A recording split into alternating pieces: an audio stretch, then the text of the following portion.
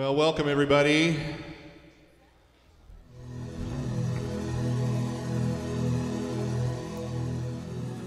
We ready to honor the Lord tonight?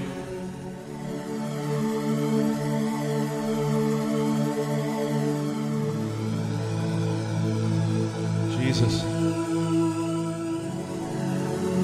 Lord, we want to focus in on your presence.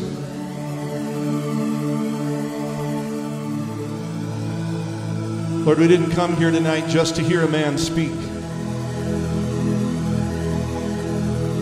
We came here, Lord, to do you honor. We came here, Lord, to praise your name.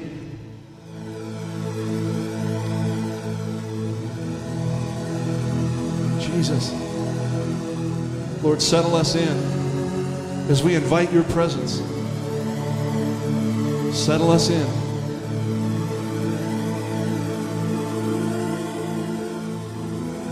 Can we just invite the Lord's presence together? Everybody focused. Conversation settling out. Jesus. Jesus. It's just you, Lord Jesus. There's no other. No other voice, no other presence. Just you. Just you.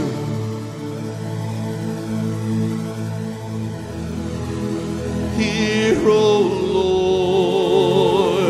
have I prepared for you a home.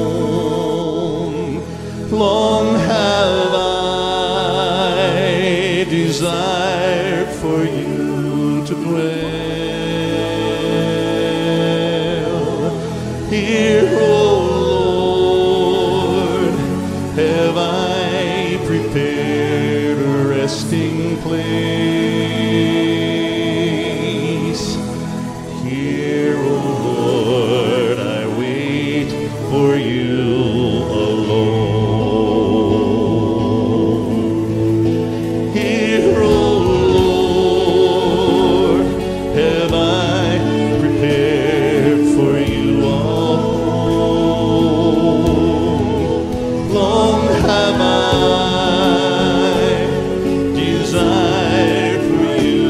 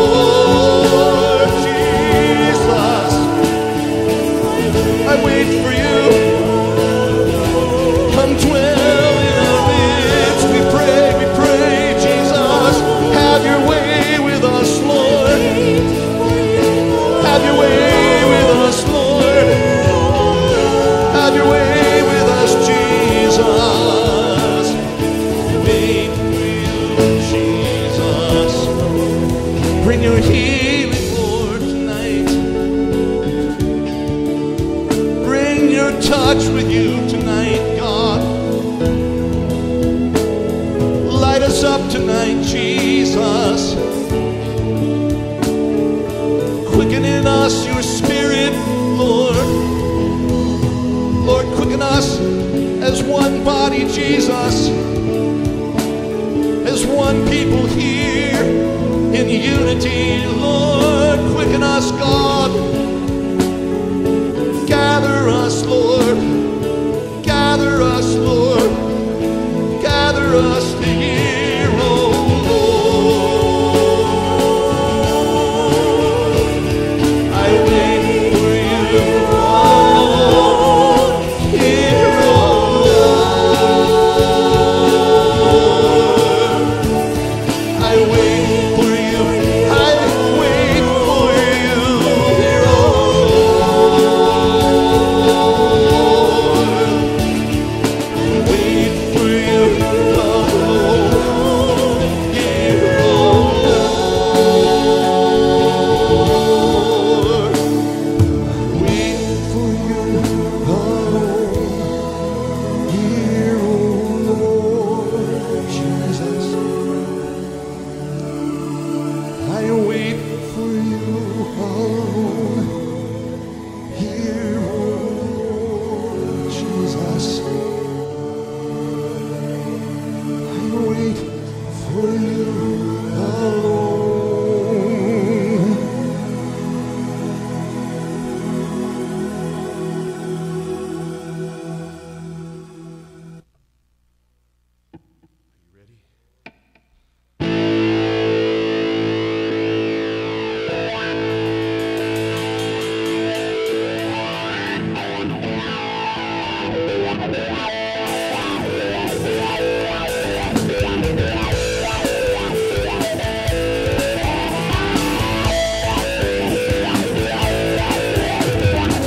Got a reason to dance, dance.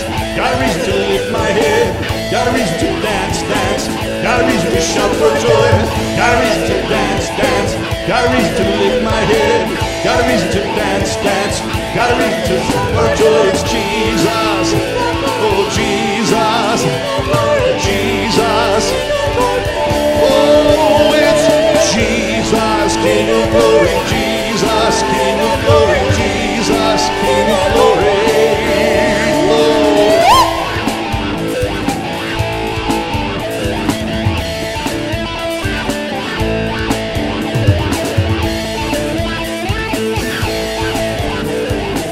Got a reason to dance, dance. Got a reason to lift my head. Got a reason to dance, dance. Got a reason to shout for joy. Got a reason to dance, dance. Got a reason to lift my head. Got a reason to dance, dance. Got a reason to shout for joy. It's Jesus. Jesus. Jesus. Oh, Jesus, King of glory. Jesus, King of glory. Jesus, King of glory. Oh, Jesus. It's Jesus. We shout your name, Jesus.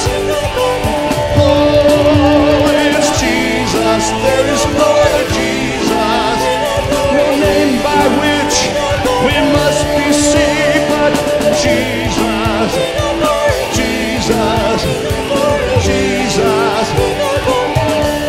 Oh, Jesus. Jesus. Jesus.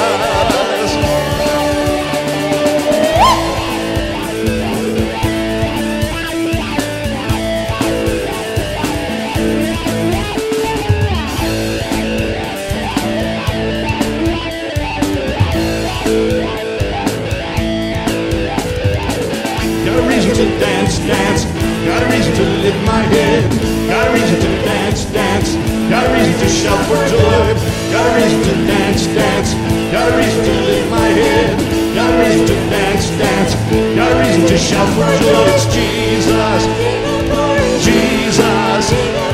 Jesus, King of glory. Jesus, King of glory. Jesus, King of glory. Jesus, King of glory. Know the name of Jesus. Jesus. Jesus, King of glory. We praise the name of Jesus. Jesus.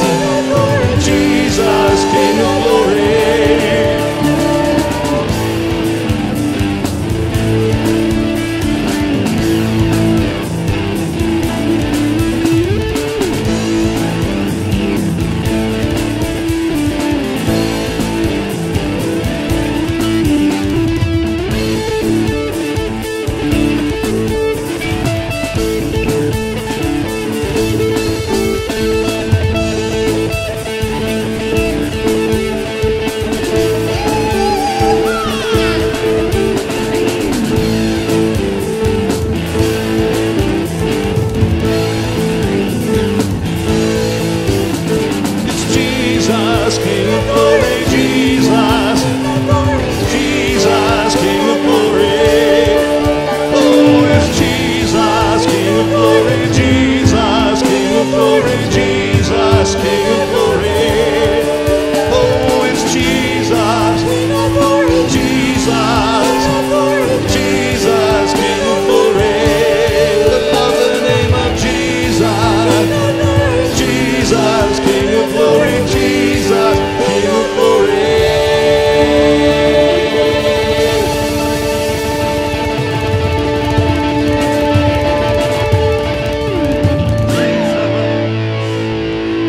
Yes, Lord.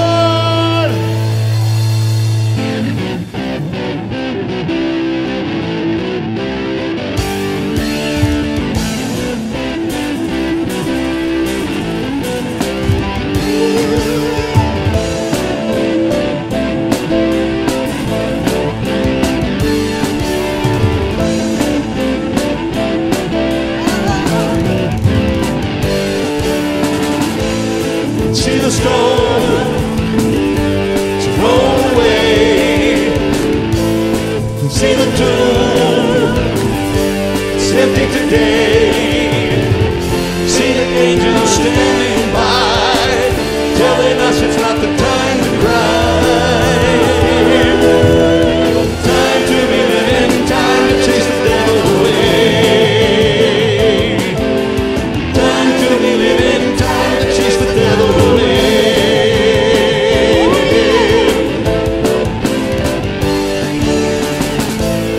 See the grave clothes holding there. Tell the world it's not a moment to spare. Voices calling, it's waking the dead. Those who answer live forever instead. My Jesus, it's time to be living, time to chase the devil away. Time to be living, time to chase the devil away.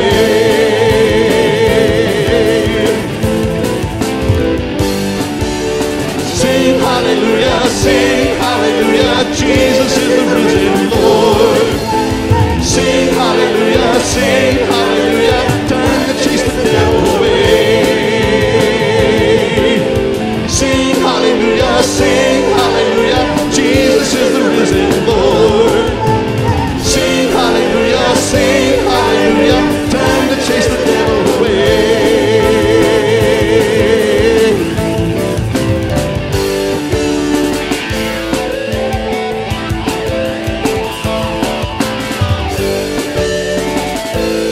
See the stone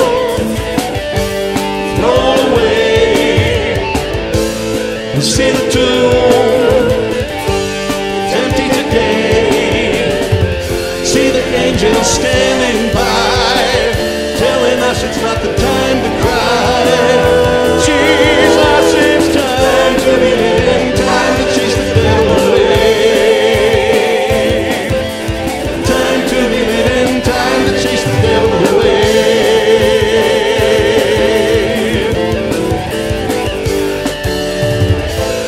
And see the grave clothes over there. Tell the world there's not a moment to spare. His voice is calling, waking the dead. Those who answer live forever instead.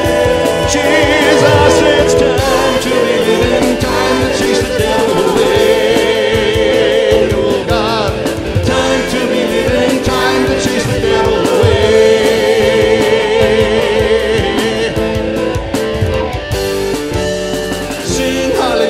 Sing hallelujah, Jesus is the risen Lord. Sing hallelujah, time to chase the devil away. Sing hallelujah, Jesus is the risen Lord. Sing hallelujah, time to chase the devil away.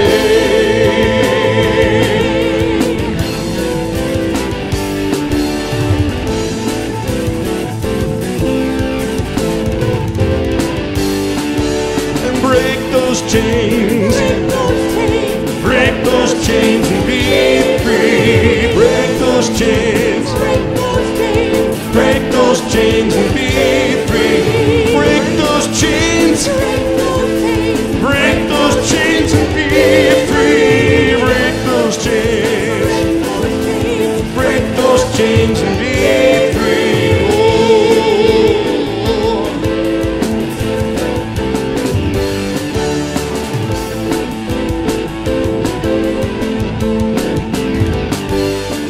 Sing freedom.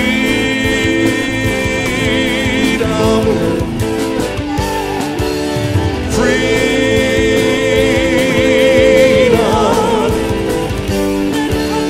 Freedom over Denver. Freedom over Denver. Freedom over Denver. Freedom over Denver.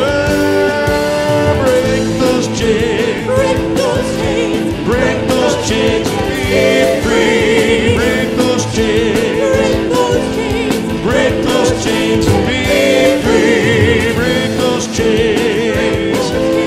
Break those chains. Be free. Break those chains. Break those chains and be free. And sing hallelujah. Sing hallelujah. Jesus is the risen Lord. Sing hallelujah. Sing hallelujah. To chase the devil away. Sing hallelujah. Sing hallelujah. Jesus is the risen Lord.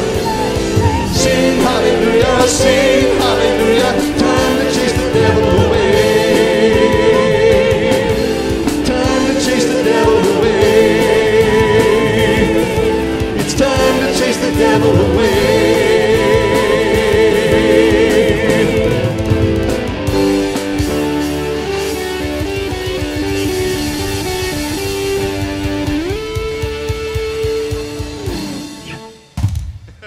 Yes.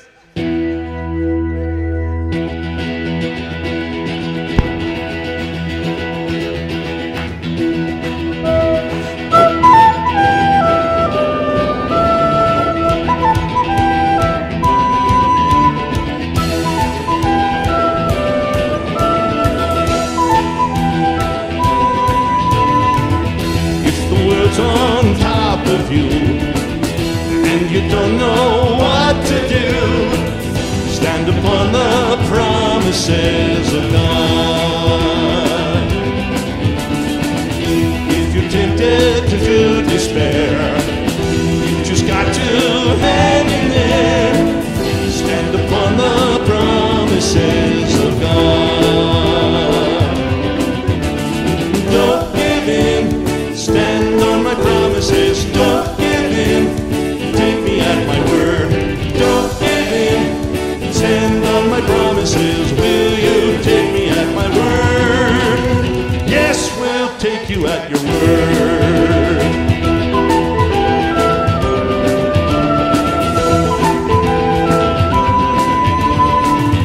If you think your hopes and dreams getting smashed to smithereens, stand upon the promises of God. If the future's looking black, don't you take to looking back. Stand upon the promises of God. Don't give in. Stand on my promises. Don't give in. Take me at my word. Don't give in. Stand on my promises. Will you take me at my word? Yes, we'll take you at your word.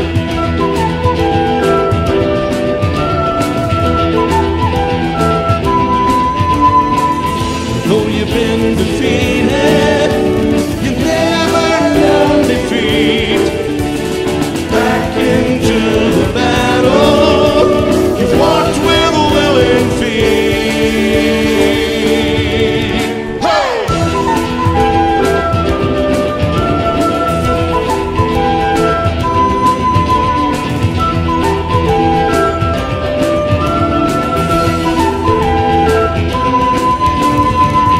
If your problems can't be solved and they're getting too involved, stand upon the promises of God. If there's danger all around, find no safer ground. Stand upon the promises of God. Don't give in. Stand on my promises. Don't give in. Take me at my word. Don't give in. Stand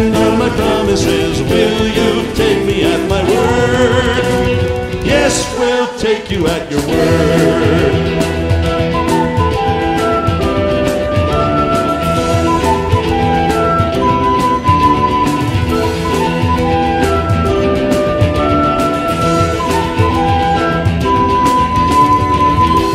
The world's on top of you, and you don't know what to do.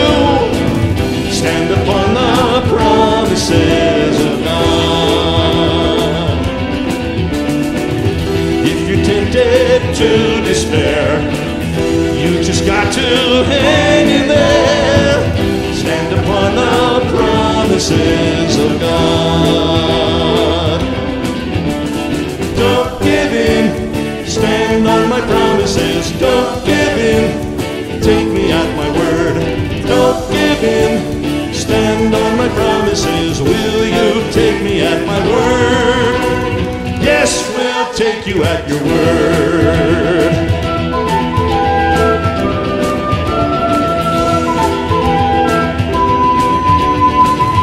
If you see your hopes and dreams getting smashed to smithereens, stand upon the promises of God. If the future's looking black, don't you take to looking back. Stand upon the promises of God. Don't give in. Stand on my promises. Don't give in. Take me at my word, don't give in. Stand on my promises, will you take me at my word? Yes, we'll take you at your word.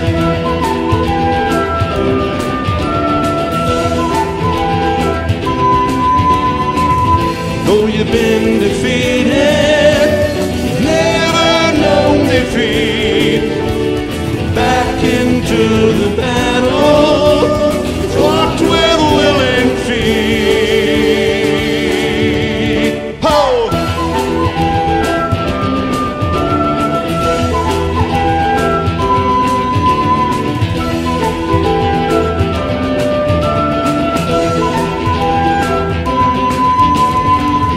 If your problems can't be solved and they're getting too involved, stand upon the promises of God. There's danger all around, you can find no safer ground. Stand upon the promises of God. Don't give in, stand on my promises. Don't give in, take me at my word. Don't give in. Stand on my promises, will you take me at my word? Don't give in, stand on my promises, don't give in, take me at my word. Don't give in, stand on my promises, will you take me at my word? Yes, we'll take you at your word. Yeah.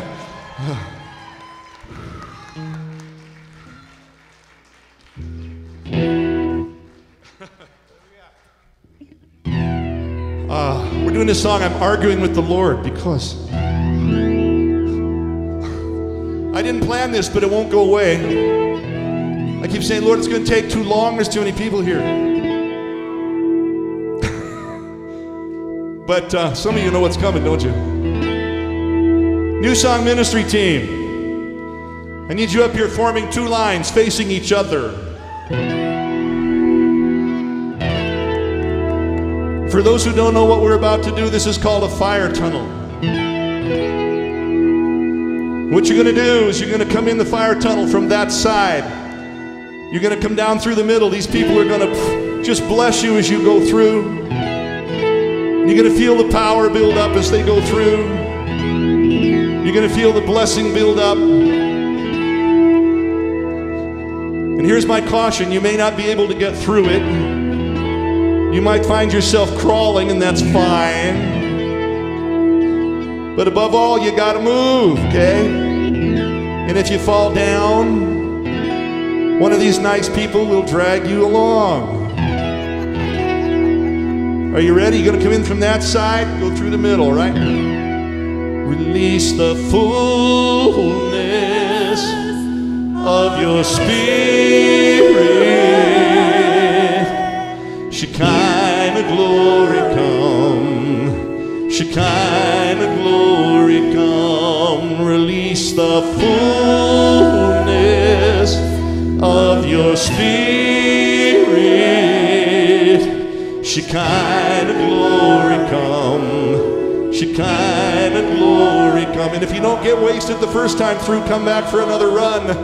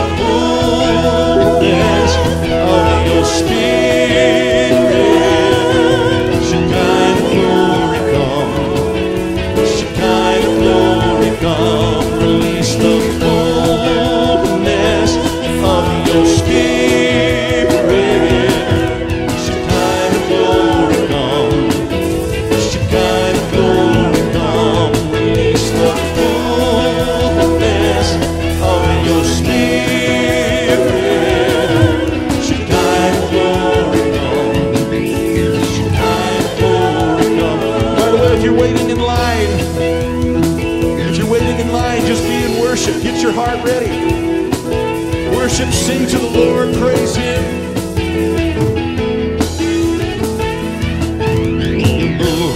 We want more. You speak, we want more. We want more. We want the fullness. You move, we want more. You speak, we want more. We want more, we want fullness. Release the fullness of your Spirit. Shekinah glory come. Shekinah glory come. Release the fullness of your Spirit. Shekinah glory come. Shekinah glory come. Can't get enough of your presence, presence. I can't get enough of your presence, presence. Oh, I can't get enough of your presence, presence. Can't get enough, can't get enough.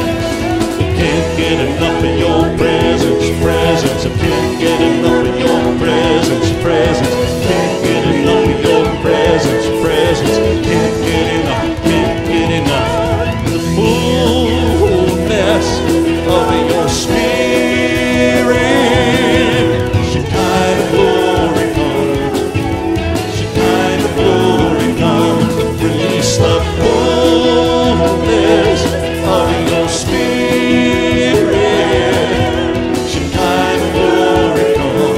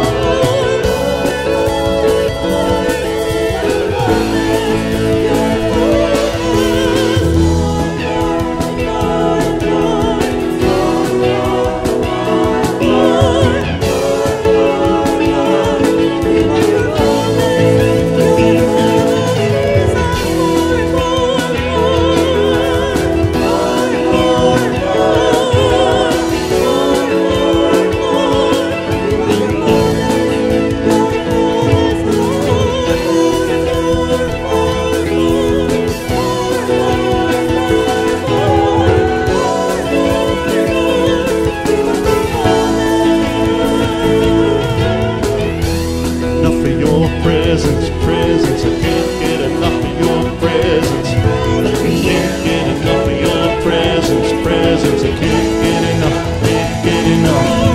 I can't get enough of your presence, presence. I can't get enough of your presence, presence. Can't get enough of your presence, presence. Can't get enough, can't get enough. The fullness of your spirit. Shekinah glory come. Shekinah glory come. We're going to need a dragger down there. So your spirit. Shekinah glory come. Shekinah glory come.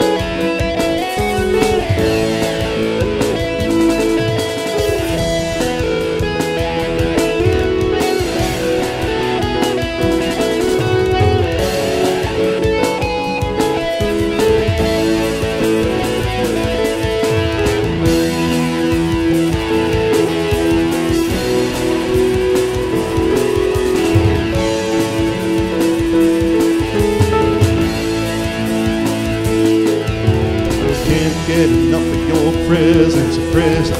Can't get enough of your presence, presence. Can't get enough of your presence, presence. I can't get enough, get enough. Oh, can't get enough of your presence, presence. Can't get enough of your presence, presence. I can't get enough of your presence, presence. Can't get enough, can't get enough.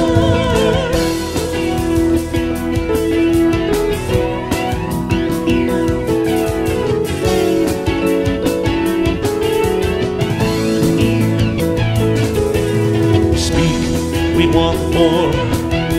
You move, we want more. You speak, we want more. We want the fullness. You move, we want more. You speak, we want more. Oh, you move, we want more. We want the fullness. Dance for the joy. Dance for the joy. Dance for the joy. Let my feet move. Dance for the joy. Dance for the joy. Dance for the joy. Oh, dance for the joy. Clap your hands. Clap your hands. Oh, clap your hands. Clap your hands unto the Lord. Clap your hands unto Him. Clap your hands unto Him. Clap your hands unto the Lord.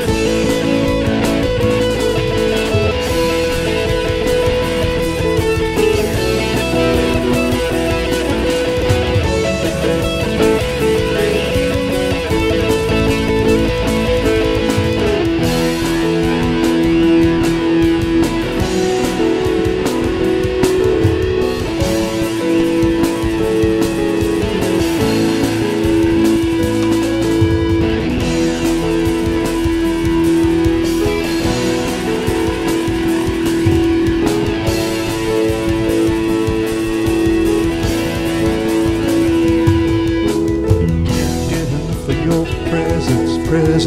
Can't get enough of your presence, presence. Can't get enough of your presence.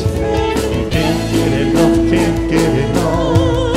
Can't get enough of your presence, presence. Can't get enough of your presence, presence. Can't get enough of your presence, presence. Can't get enough, can't get enough. I can't get enough of your presence, presence. I can't get enough of your presence, presence. Can't get enough of your presence, presence. Can't get enough, can't get enough. I can't get enough of your presence, presence. I can't get enough of your presence, presence. Can't get enough of your presence, presence. Can't get enough, can't get enough.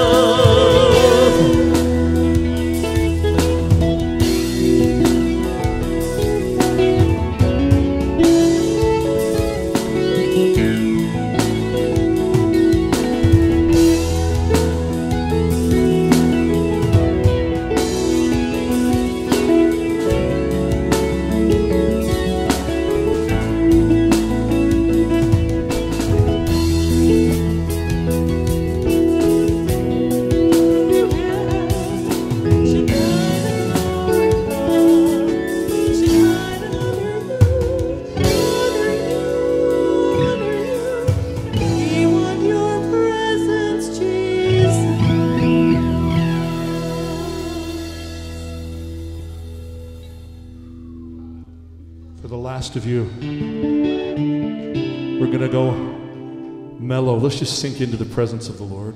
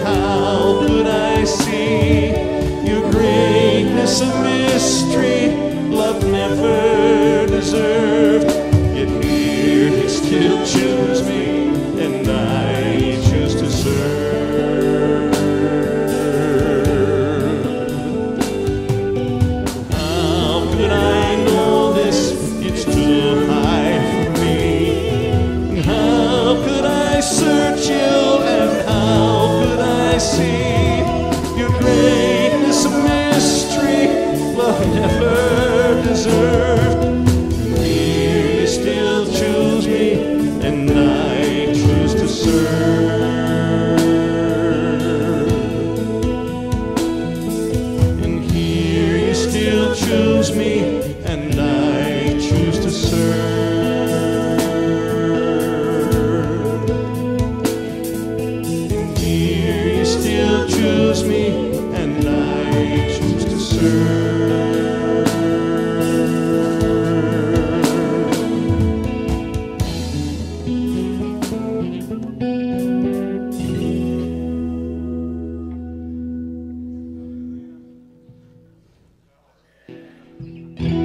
One more for the last of you. Are you ready?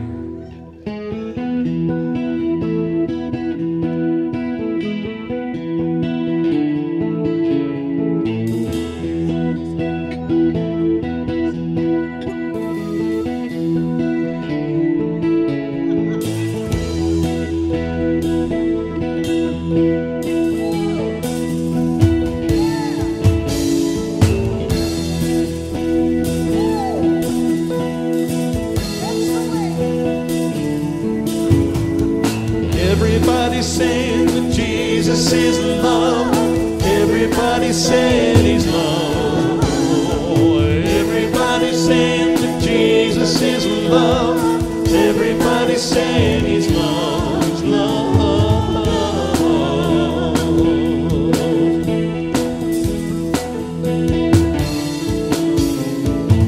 Everybody's saying that Jesus is love. Everybody's saying he's love, he's love. Everybody's saying that Jesus is love.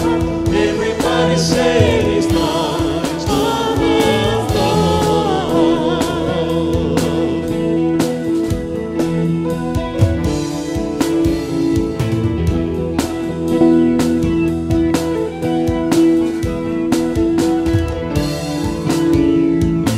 Everybody's saying that Jesus is joy. Everybody's saying he's joy. Everybody's saying that Jesus is a joy.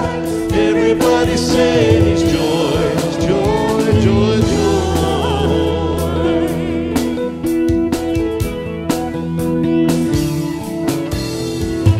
Everybody's saying that Jesus is joy. Everybody's saying he's joy, joy. Everybody's saying that Jesus is a joy. Everybody's saying he's joy, joy, he's joy.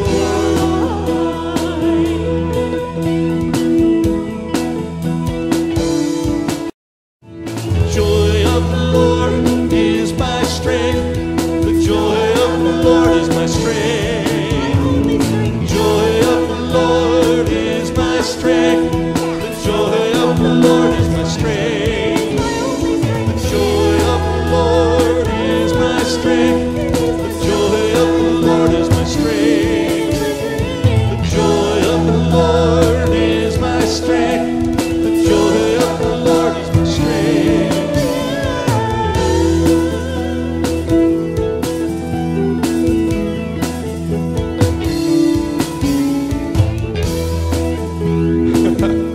Somehow you guys gotta move faster.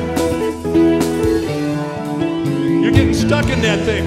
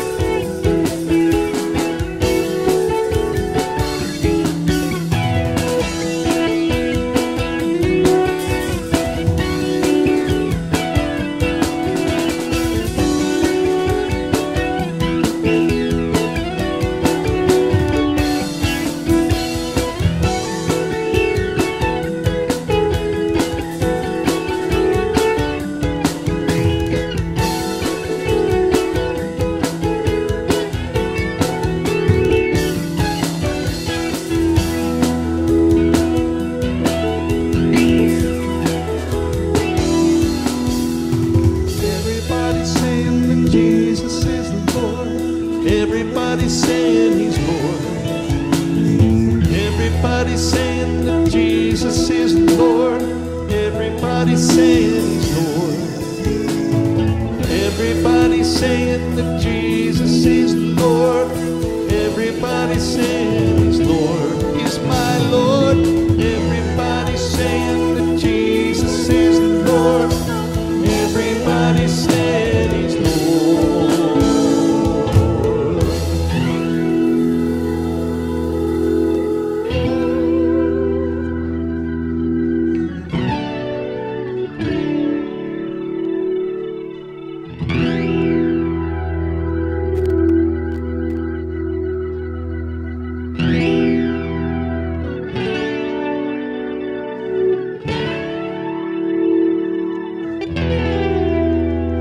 We all stand together. We're just going to sing.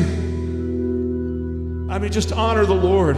There's a word that we say. There's a word that Jesus said when He means this is truth. This is reality. And that simple word is just amen. Amen.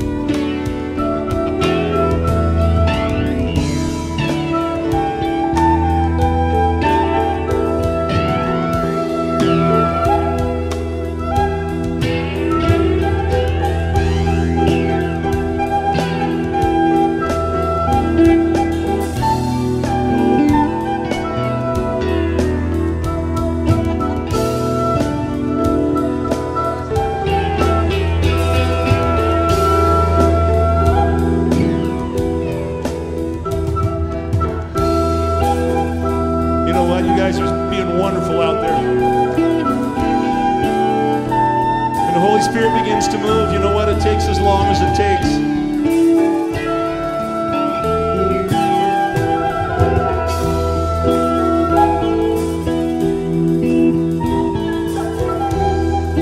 How many needed a refreshment tonight?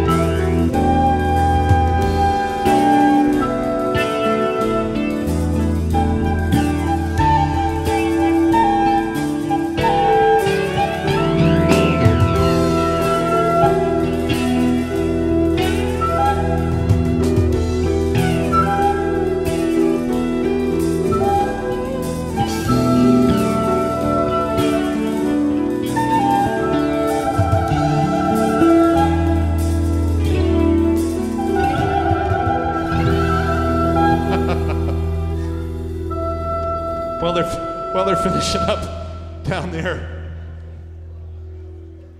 You should see some of your faces. Out there, it's like, these people are crazy. I don't know if I'm coming back here.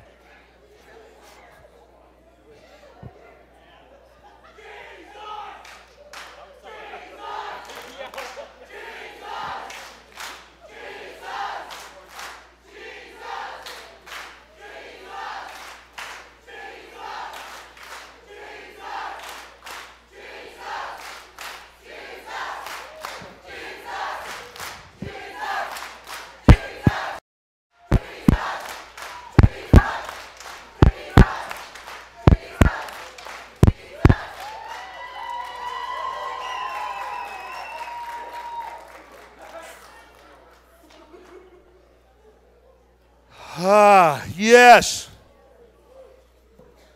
All right, I'm going to talk quick because really Jeremiah's got a lot to give us tonight. And aren't you glad it's Saturday night? You know, if we were a bunch of drunks, we wouldn't even think about going home till after midnight, would we? And some of you are a bunch of drunks anyway, and that's a good thing, so. All right.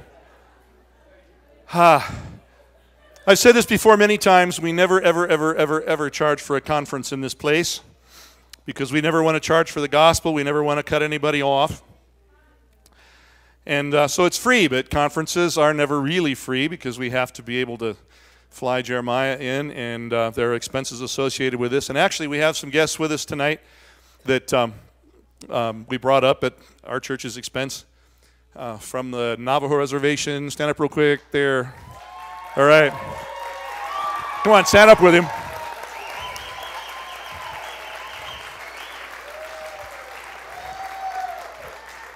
That's Thomas Thomas and Verlinda Yazzie. They come up from, actually, we ordained Thomas, what is it, 2 years ago now? Down on the Navajo Reservation, yeah. That was how long? 3? Am I that old? 3. All right. Let's see. What? I got some other friends here tonight. Where did? We're at Norm Chase and Colette. Yeah, Norm's over there. That's my friend. All right. That's Pastor Norm Chase. His wife is hiding out over here. They have given me the privilege of teaching my prophetic school to their church, and it's been a delight. It's grateful. I'm grateful. So, all right. All right, so it's not free. We got to take an offering. If you want to, it will all go to Jeremiah. It'll cover expenses, and then it'll go to Jeremiah to support his ministry and all that sort of stuff. If you want to write a check, you can write it to New Song Church, and that way you get a tax deduction. Otherwise, everybody likes cash. So, Lord, just bless this offering. Amen. Quick. All right, good.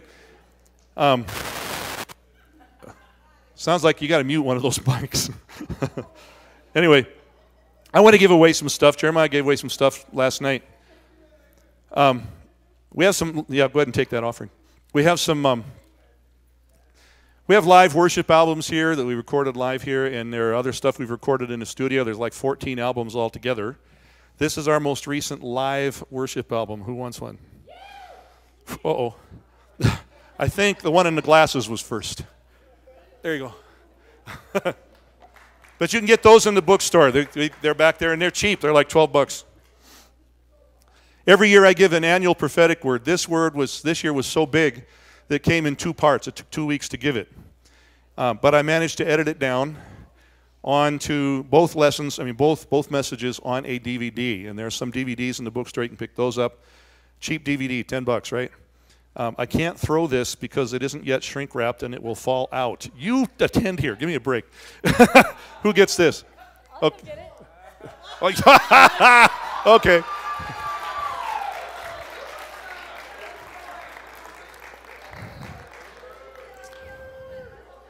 And my most recent book, Visions of the Coming Days. This is to prepare the body of Christ for what is coming. And I'm going to give it, yep, there, she's bouncing up and down in the back. All right, we'll do that. There we go. Okay, all that's available in the bookstore. And I'm not going to waste any more time. You know, when the Lord says, He was saying, do a fire tunnel. I said, no, it's going to take too long. But He really thinks this is His house. So, all right, come on up, Jeremiah. I don't want to go waste any more time. I'm just going to give it right to you.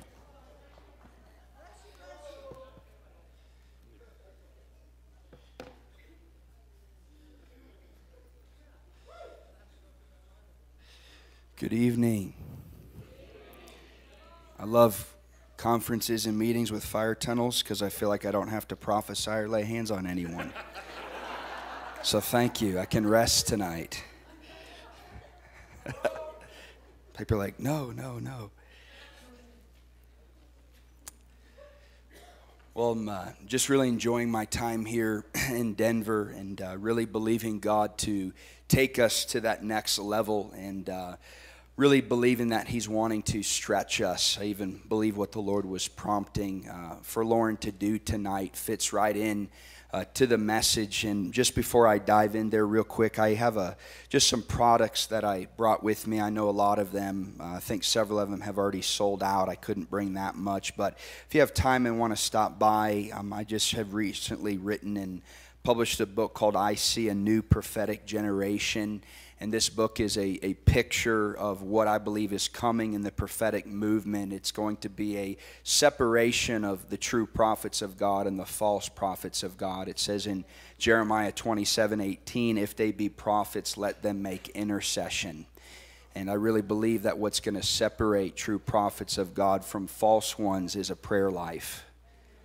Intimacy, secret time with God. We've got to get away from this standing up in front of people and giving them words. That's like 10% of it.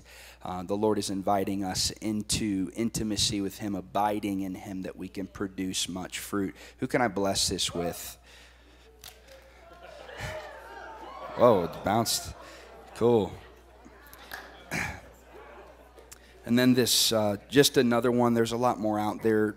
This one is always on my heart. It's called Discipline, the Love of the Heavenly Father Revealed. And the Lord gave me a word, and He said, I'm positioning the bride of Christ to a place where they will receive my discipline and not interpret it as rejection. And the reason why there's such a distortion of what love is, and many people cannot receive hard words from the Lord because they don't see them as drawing them to Him. They see it as pushing it away from them because there's a father wound that they carry. And who can I bless this with? I love this quote on the back, Susanna Wesley. Everybody loves John Wesley. I love to study his mother. She said, the parent who studies to subdue the self-will of their child works together with God in the renewing and saving of their soul.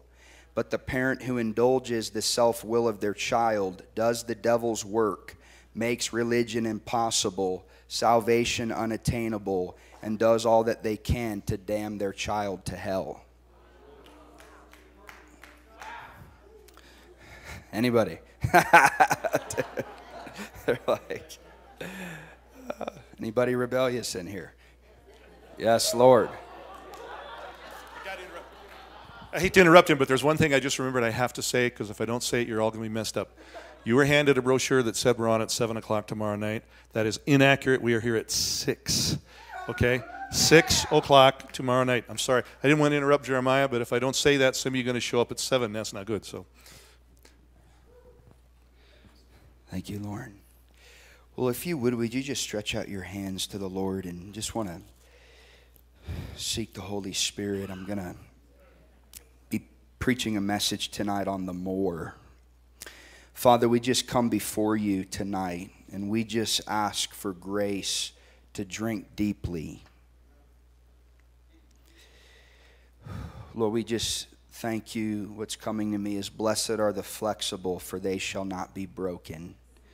Lord, some seasons brokenness is the goal. Other seasons stretching is the goal. Lord, we just submit our spirits, even as we talked last night, and we say, not our will, but yours be done. Lord, I pray a special prayer for those of us that are on cruise control and we don't know it. Lord, some of us have found a knack because we've been around the things of the Spirit for a long time, and we have settled in, and you're asking us to go deeper in this season. And I just pray for fresh grace, for fresh encounters. Lord, that we would not settle. God, I'm so thankful, but I'm forever unsatisfied.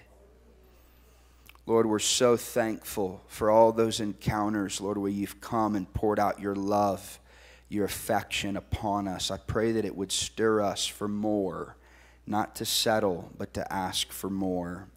And just even hear that the Lord is saying that he's going to teach this region about what it means to pray as a bride and not a beggar. Father, we thank you that we can come before you and listen to what Jesus is praying and partner with that prayer and release it upon the earth. Lord, we don't have to pray alone. God, I just ask you tonight, Jesus, what are you praying over Denver? Let's not waste any time. Let's not waste our prayers. Jesus, what are you praying over this region? Lord, let us come into agreement with that as the bride and release it and see power come forth. We thank you, Lord. We just thank you for the houses of prayer that are going to be birthed in this region. Father, we just thank you that this region has a destiny of harp and bowl worship. God, we thank you. God, we say, let incense arise from the throne. Lord, we thank you for those seasons of soaking. God, but I pray for corporate intercession to take full effect here. Lord, raise up men and women that can really grab hold of your purposes and contend day and night until your will is done in this region. In the name of Jesus, I pray. Amen. If I have a title for this message, it's going to be called Never Lord, the Cry of the Religious Spirit. Never Lord, the cry of the religious spirit. I believe that God in this hour is wanting to take our ceilings and turn them into footstools. I believe whatever ceiling we've hit in the Spirit, whatever limitations that we have reached in our walk with Christ, and again, I realize there's a thing called spiritual blindness. That's why Jesus taught on what it means to be poor in spirit, because there are times when we have to ask God to strike us with our spiritual bankruptcy. God, show me how much I need you. You know, God likes to take a disease called helplessness, and instead of curing us of it, he makes it the gateway to the kingdom of heaven.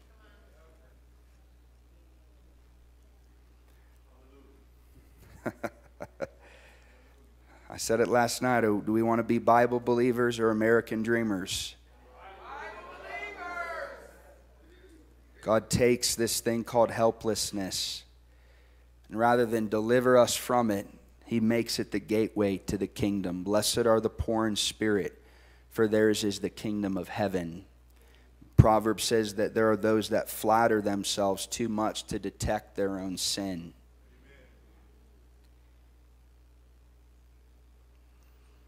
So the Father is desiring for us to say yes again.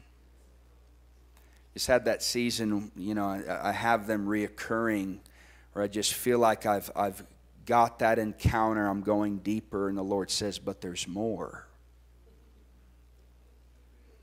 And you journey on, and then there's more, because we serve an inexhaustible fountain that never runs dry. And there's always more than what we're experiencing. And talking to some people that received a ministry last night, they ran into the more. But can I just encourage you not to settle there?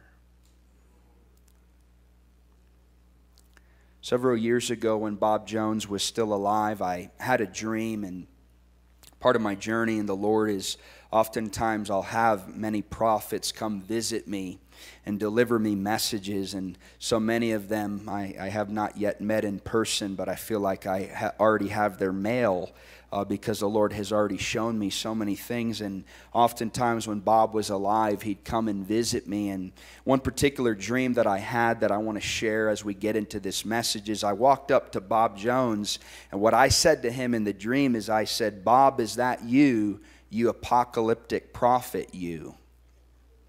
And he said, "Boy, I'll give you an apocalyptic prophecy. Turn to the book of Galatians chapter 3.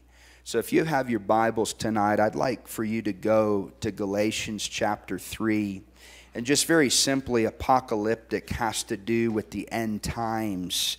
Just very simply, I'm not going to get all into it, but I believe that I had this encounter with Bob Jones several years ago when he was alive, and he was releasing a message to the end time church and relaying it to me.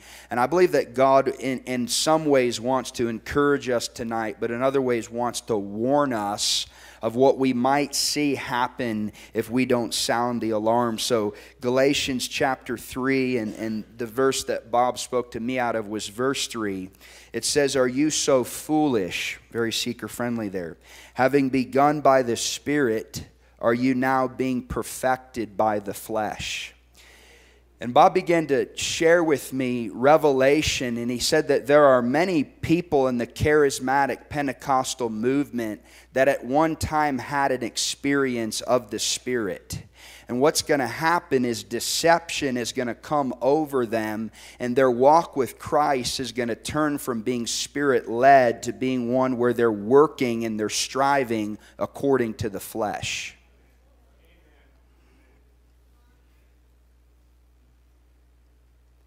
I just wonder how many of us, our walk with Christ was birthed from an encounter, and now we're on cruise control. You know, one thing that I found really unhelpful when it comes to growing in Christ is comparing myself to others. You want to cap off your anointing? Just start hanging around people that are unanointed. You'll feel good about yourself, and you'll become deceived.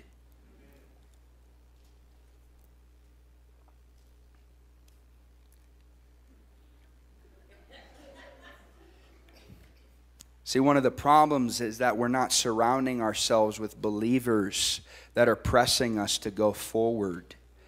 I believe many people are committing spiritual abortion. We're aborting the purposes of God for our lives because we're hanging around people, quite frankly, that aren't interested in running hard after God. And we in this hour must keep our eyes fixed upon Jesus. It's Him and Him alone that must become our measuring line. Not our pastor, not the guest prophet, not our spouse. I wonder if there are those of us tonight that need to re-engage the Lord and fix our eyes upon Him and ask Him, "Jesus, are you calling me to go deeper?" Let me answer that, yes.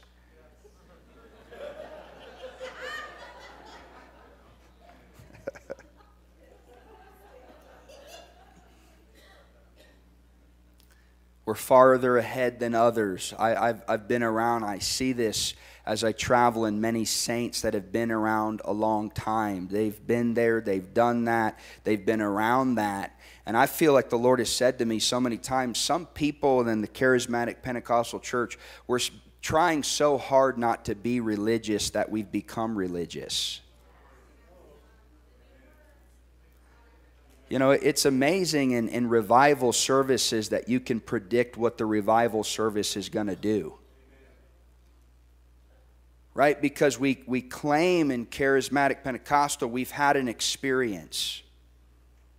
We've come into contact with the Holy Spirit. We're in relationship. We've been freed from dry, dead religion. And many of us, what that meant is we've broken free from the ritual. We've broken free from the routine. But in most Spirit-filled churches, it's all about a ritual and a routine.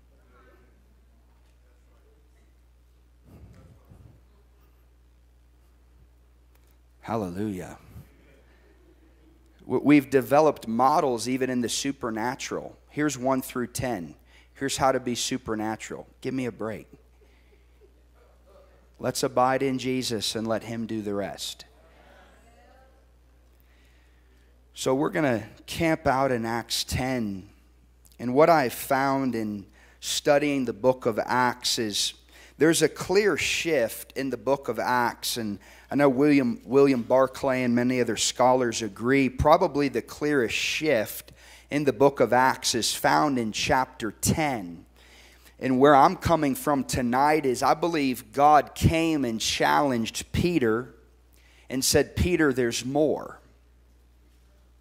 And Peter said, Lord, I've given you a lot, but I'm not going to give you this. And it really does blow me away as we begin to get into this. If God would come to Peter, he's already had the upper room experience. They've seen a blind, crippled beggar healed. They've raised the dead. They've seen so much supernatural activity. And if God is going to come to Peter and challenge him for the more, how much more you and I? Let no one walk out of here as a revival expert. Let's not say that we've been around so long. I get this all the time. People, it's our spiritual pride that's literally blinding us from the more that God has for us. You know, there's danger in building memorials to what God has done without having a present altar built to what He's doing now. There's danger in building memorials to what God has done in the past without having present altars built to what He's doing now. How many people know it's been a while since Toronto? It's been a while since Brownsville. But people talk about it like it happened yesterday because they've got no fresh oil today. You know, some of the greatest hindrances, some of those people that are a stumbling block to present day revival are the people that were in the last one because they think they know how it's going to go. Oswald Chambers, he says, anytime you think you have God in a box, He's going to get out of it and go somewhere else. So I'm just asking as we dive in to be poor in spirit, to say, Lord, I'm in need of you tonight. I don't know anything. I'm not going to compare myself to anyone. God, I want to walk out of here with a fresh encounter of who you are. Acts chapter 10, God comes to Peter and He says there's more. Now there was a certain man at Caesarea named Cornelius, a centurion of what was called the Italian cohort, a devout man and one who feared God with all his household, and gave many alms to the Jewish people and prayed to God continually. About the 9th hour of the day he clearly saw in a vision an angel of God who had just come into him, and said to him, Cornelius. And fixing his gaze upon him and being much alarmed, he said, What is it, Lord? And he said to him, Your prayers and alms have ascended as a memorial before God. And now dispatch some men to Joppa and send for a man named Simon, who is also called Peter. He is staying with a certain tanner named Simon, whose house is by the sea. And when the angel who was speaking to him had departed, he summoned 2 of his servants and a devout soldier of those who were in constant attendance upon him. Just hang with me. And after he had explained everything to them, he sent them to Joppa.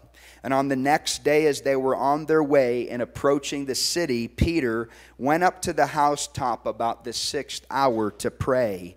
And he became hungry and was desiring to eat. But while they were making preparations, he fell into a trance. And he beheld the sky opened up, and a certain object like a great sheet coming down, lowered by four corners to the ground. And there were in it all kinds of four-footed animals and crawling creatures of the earth and birds of the air. And a voice came to him and said, Peter, arise, kill and eat. And Peter said, Lord, that sounds great. That was just what I had in mind. That was the perfect box that I had you in.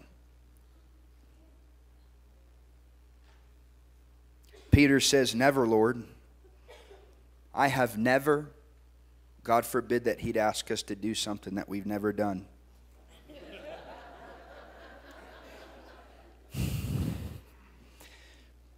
Never, Lord, for I have never eaten anything unholy and unclean. And again a voice came to him a second time, what God has cleansed, no longer call unholy. And this happened 3 times, and immediately the object was taken up into the sky. Now while Peter was greatly perplexed in mind as to what the vision was he had seen, behold, the men who Cornelius had sent, having asked directions from Simon's house, appeared at the gate. And calling out, they were asking whether Simon, who is called Peter, was staying there. And I'll just speed it up for you. But the men that Cornelius had sent basically relay to Peter what had happened. And it says that Peter went with them to Caesarea. And he has an encounter with them. And basically the encounter, very simply, that's happening is God is intervening in Peter's life. And he's saying the gospel is for the Gentiles too. He's coming and he's addressing a mindset. He's coming and he's releasing a shift. And it's so interesting to me, this always seems to happen in verse 45. And all the circumcised believers who had come with Peter were amazed because the gift of the Holy Spirit had been poured out upon the Gentiles too. I mean, what an opportunity to celebrate what God is doing. Praise God that we cried out for revival, but it came to a different church in our city. Hallelujah.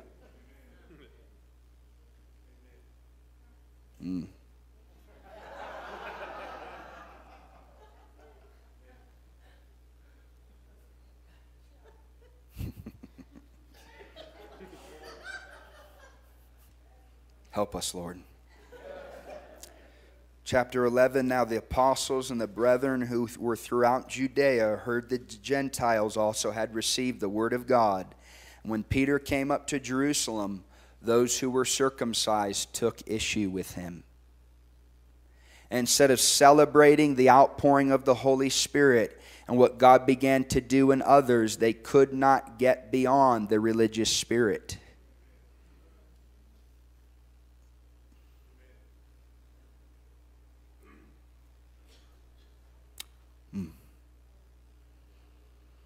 It's interesting to me. I'm going to draw some points and really challenge us and just ask the Holy Spirit to come tonight.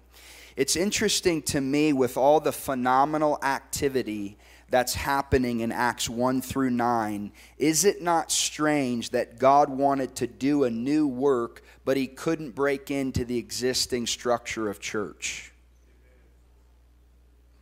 With all that they had seen, with all that they had heard, with all the history, again, we're talking about Peter, the most well-versed man probably in that day. Paul just got saved in the chapter before, but just the guy, the pinnacle of Christian faith and encounter with God. Is it not strange that God has to use a man named Cornelius? There's a debate on whether he's saved or not. But regardless, he wasn't even part of the church. I've often wondered, I wonder if what it's going to take to shift the church into the more that God has is him beginning to awaken unbelievers and them stumbling into the church. And it's not us that has the fresh encounter, it's them.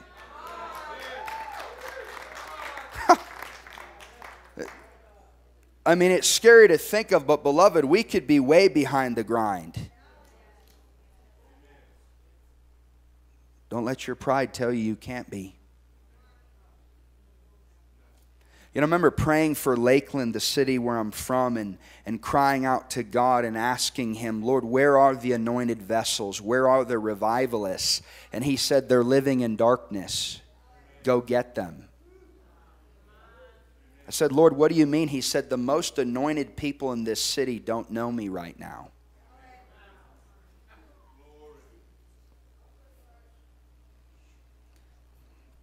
Thank you, Lord. The Lord is addressing tonight this thing where we have an encounter and then we fall back into religion. We have an experience. We develop relationship, but that somehow along the way our walk is becoming dry. I talk a lot to people. I think most people admit that salvation is a work of God. You can get most people to believe that unless the Father draws them, they're not coming. But it's almost like we admit that God is the one who initiates salvation, but then it's like we tell Him we've got it from here. Like we believe in that encounter at salvation, but Lord, thank you very much. I've got it here. And I'm going to dictate my course, and I wonder some of us, if the encounter that we had with Christ at salvation, I wonder if that was it's almost like that was the measuring line of further encounters. I wonder how farther along we could be. Because most of us, we get these radical encounters with Christ, and then we get into the church and become sophisticated. We have to act a certain way. We have to do the religious thing. And one of the things the Lord has shown me is that I believe pastors have killed off an entire generation of fiery evangelists in the church. Had all these people that got radically saved, and they're full of the fire of God, and they come in the doors of the church, and instead of stoking their fire, we put it out. Because wait a minute, they had more fire than we did as a pastor.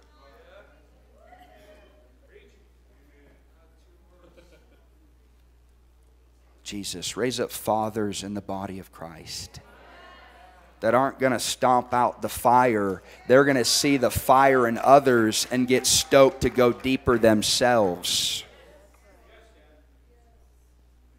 See, because a radical calling requires radical accountability. And so many of us, we get hit by the fire of God, and we get that encounter, and then we submit ourselves to lukewarm leadership. And sooner or later, we're wondering where our fire is. I always warn people, unless you've got a word from God, be careful. I said it this morning, I feel like saying it again. You know, the Lord has shown me that there is an entire generation of intercessory prophetic people like Samuel who are still mourning over Saul. These men and women that have lost the anointing of God because they're on cruise control, building the kingdom in the name of the kingdom, and it's their own kingdom. The Lord is saying to many people, how long will you mourn for them? Move on. I've got a new assignment for you.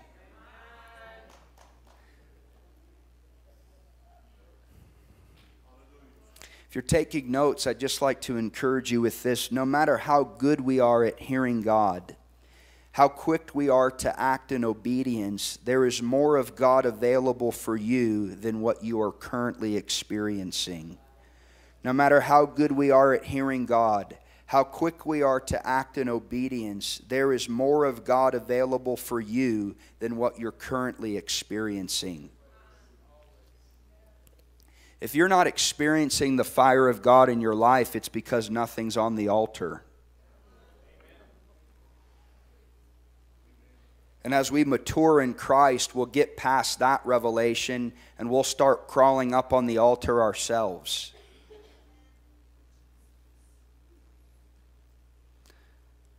All these believers I meet, I'm dry, I'm weary, I'm stale. What are you giving to God? Oh. The Lord has already said He's going to send fire down from heaven, but what are you giving Him to consume? Seriously, I found this. The quickest way to get back into that place of radical encounter is offer something to God. Your life is a great start. You know, I've got to be honest. A lot of encountering the more of God has required me to do radical things. Literally last year, I was looking back. Last year I was, and again, I know we can encounter God in the secret place. I get all that language, that's great. But there are some times that I just can't stay away from the fire burning in certain parts of the country. I remember buying one-way tickets, $700 one way, to jump in a revival one night and fly back the next day. You know, I hear so many people say, I can't afford that. Listen, we can't afford not to. Beloved, some of us got to get out of debt so we can move when God says move. I don't ever want a bill to hinder me from going and getting that touch from God that leaves me burning for days and weeks and months. People ask me, you know, tell me your journey in the prophetic. I've got a journey in the prophetic, but it just got to that point where I needed to begin to get around real prophets of God and ask for an impartation and more. I was in college and I literally was so poor. I heard about a conference and I bought a round-trip airfare with the only money that I had. So I wind up in Mechanicsburg, Pennsylvania, and I'm sitting in the airport with a sign that says, "Looking for a ride to the Prophets Conference." I've got $0 in my pocket, but I'm hungry for more. Beloved, we've got to begin to let hunger drive us to go deeper. It's that insatiable craving that God, it's John G. Lake, he called it the God cry.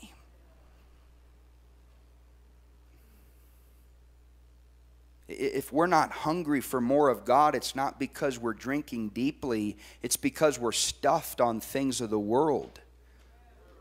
We've got no appetite for God things because we're stuffed on good things. It's a little John Piper for you.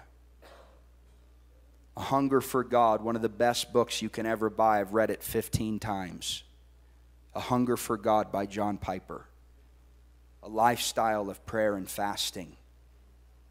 Fasting is one of the greatest weapons that God has given us in our journey to know God and hunger for more. So I sit in the airport. I wrote about this in my new book. And this guy named Dave, a pastor from Illinois, picks me up, says, "Hey, I'm going." He paid for my hotel, my conference registration, my food. Had a blast with this guy. I'd go to the meetings at night and sit at bars at night and prophesy to people.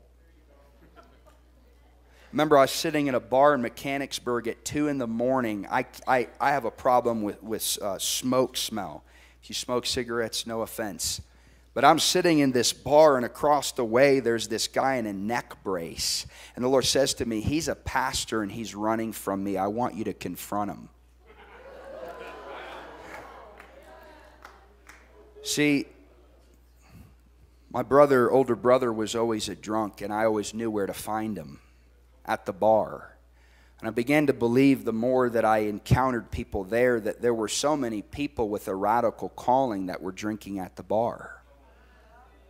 And if he was there, I sure knew others. So I sit there and I'm like, "Oh God, send them like outside," or, you know, "How is this going to happen?" And 5 minutes and I'm wheezing now. Both people are smoking to my left and the right. I'm just like, "Oh God, I can't take much more of this." And I'm like, "Fine, God."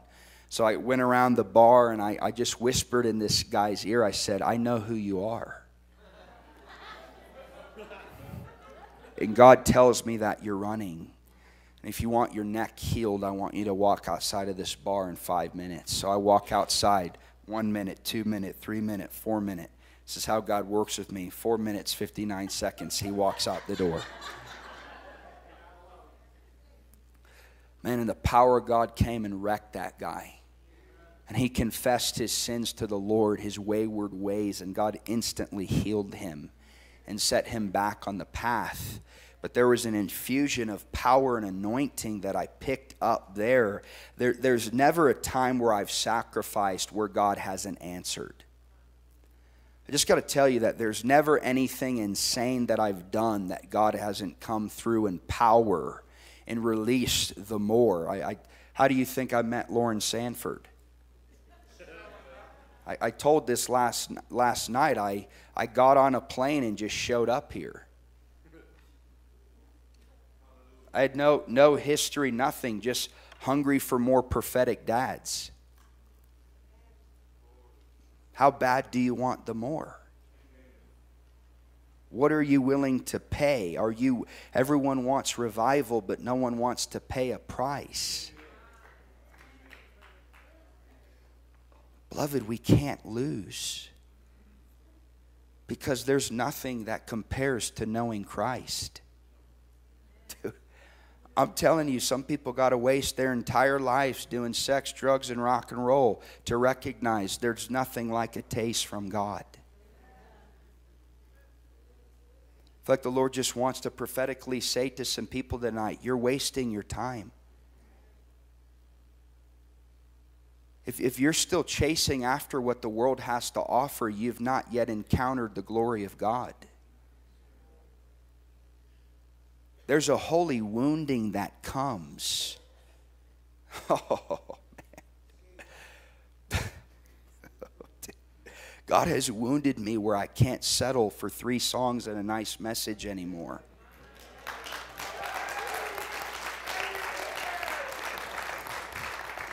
Dude, it's the worst and best thing that ever happens to you. How in the world people go back, I have no idea. There's just that place in God where literally nothing else will satisfy. And He takes you deeper and deeper and deeper. And then you start looking around. No, go deeper and deeper. And then you start looking around. No, go deeper. And just keep fixing your eyes on Jesus. And many people, so many people, we want to see people around us encounter Jesus. Well, get started. How are they going to know the more unless you introduce it to them? Oh, God, I want a new job. Why do you think you're there? So many people are asking God to bail them out from the very atmosphere He sent you to contaminate with His glory.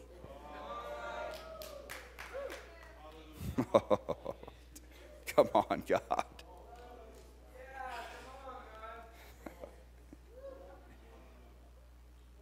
We carry the kingdom within us. Listen, I'm the guy, I get invited a lot of places once and that's it.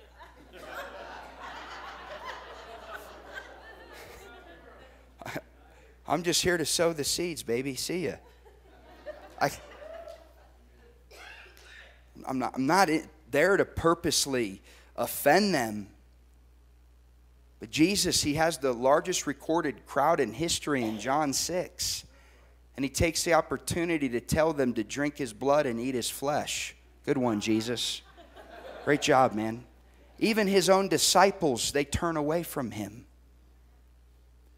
Hear me, Jesus was willing to drive away those that He loved on the issue of whether they would settle to come to Him for food and bread, or if they would really want the bread of life.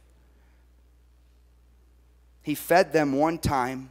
He met their needs, but when they come back again to meet their needs, He says, no, I am what you're looking for. There comes a time, and I'll walk with Christ where He will meet those elementary desires, but He's going to drive us to the place where only He satisfies.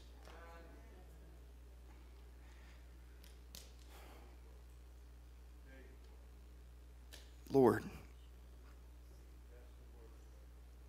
only You satisfy. Laura Hackett Park, she sings the song, You Satisfy My Soul. Dude, I got that thing on repeat. God, I'm wounded. What am I doing here? Your word says that I'm an alien and a stranger in a foreign land. God, I don't fit in. That's right. We were never created to fit in. We were called to stand out. Dude, you just walk around and you're like, I just don't fit in. Yeah, because there's a God ache inside of you, and what will satisfy you won't satisfy them. But maybe they'll hunger for the more if we'll give ourselves to it. Maybe their breakthrough is dependent upon ours. Beloved, personal revival gives birth to corporate revival. So many people are waiting for a pastor or a church to get in with God. We've got to sell out now. I thank God for people in my life that make me feel like I'm not saved.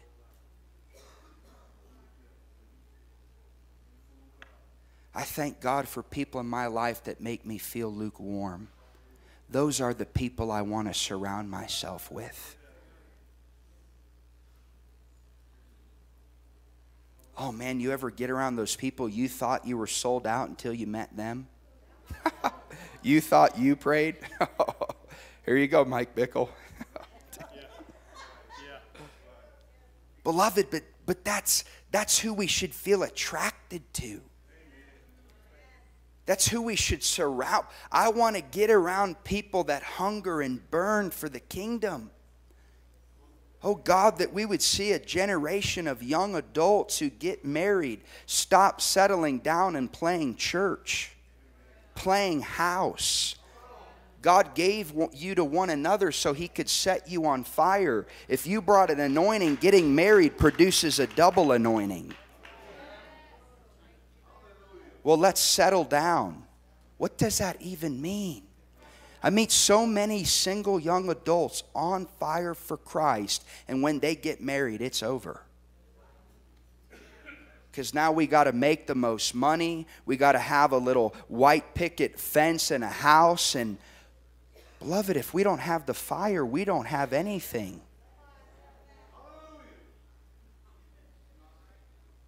What good will it do for Americans to live the American dream and miss the God dream? Look, you can have all that. Praise God, but I'm after more. I'm not into bashing people. I don't care what this church is doing. My message is there's more. We don't have that much time.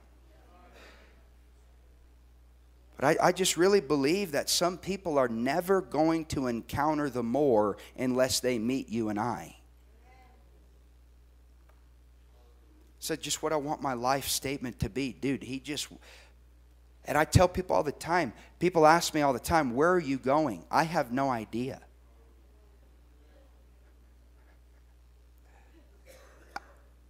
Jesus, yeah, follow me. Can you give me 1 to 10? Not really.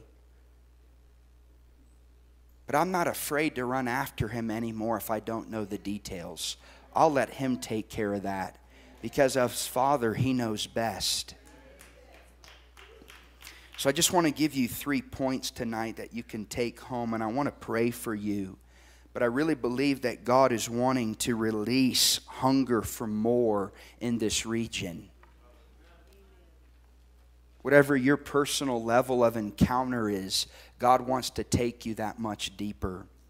Number one, what does God want to do? Number one, from this Acts 10, He wants to help us recognize the shift.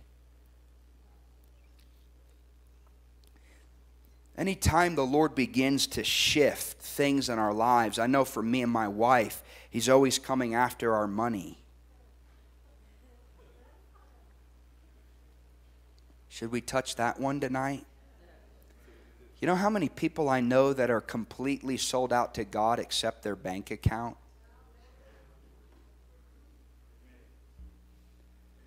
I keep prophesying to people, some people, that literal tip in the iceberg for revival is your money. You can give God everything else besides that. It's like every time we got something saved, He's like, give it away. 5,000, 10,000. I keep asking people, what's really generous? John Wesley, he said, not how much of my money will I give to God, but how much of God's money will I keep for myself. You can't teach people to steward God's money unless they admit it's His. I'll come back and do that one next year. You can't teach people how to steward their life if they won't admit it's not my own. Beloved, just the simple reality tonight is some of us can't get into that deeper place because we won't let go of us. We've become our own God. Yeah, you go to church, so what?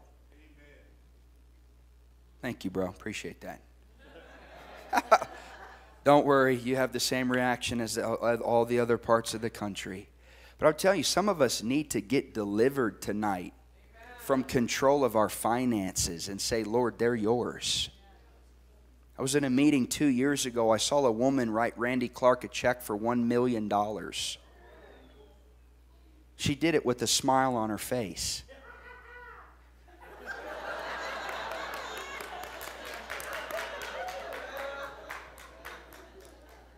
I'm believing God for more money, but I'm believing God for more money to finance the kingdom.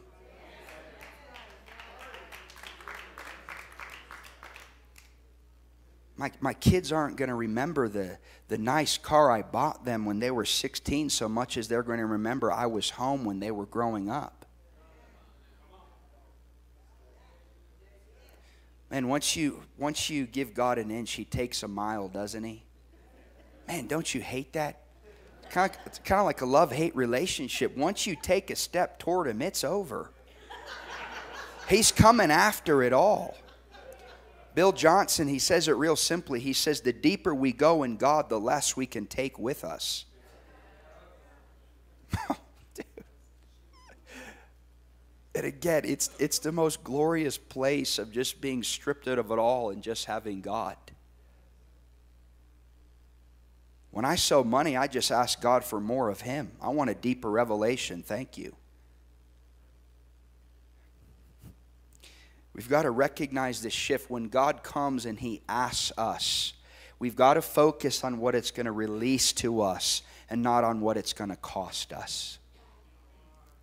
I just want to encourage you, when God is taking you deeper, do not focus on what it's going to cost you.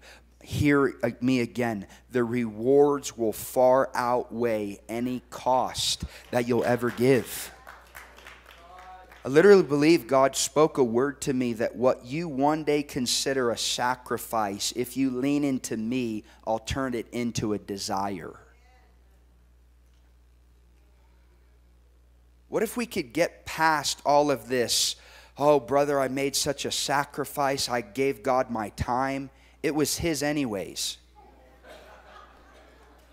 Oh, I made such a sacrifice. I wrote the church a check for $10,000. Well, it was His anyways. See, we learn how to live our lives like this, not like this. It's the very reason why I don't watch TV anymore, and when I see a starving African baby, I don't feel guilty anymore. See, because that guilt is telling me my life is like this, not this. I'm telling you, that guilt and that shame that we feel, it's God telling us everything's not in my hands. I got so radically delivered and set free. Everything's on the table. God, what do you want? It's yours anyways. There's nothing that I have that's mine. It's all yours. So anything that you want from me, I'm just giving back to you anyways. What do you want? And the amazing thing about God is He's never asked us to give something He Himself hasn't already given. I want you to love them. Oh, God, prove it. Oh, great, I sent my only Son. God's already made the ultimate sacrifice. There's honestly nothing more He can give us. Have you ever thought about that? God's all in. Are you? What an incredible journey we are on knowing God. Some of us in this room are leaping for joy, and other people are ready for me to be quiet.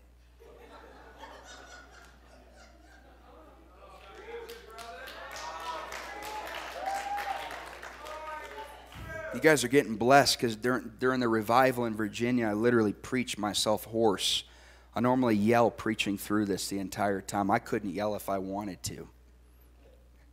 This is powerful stuff, but we've got to make it practical in our lives. Only you know the little G's called God's that God wants to smash tonight in His love.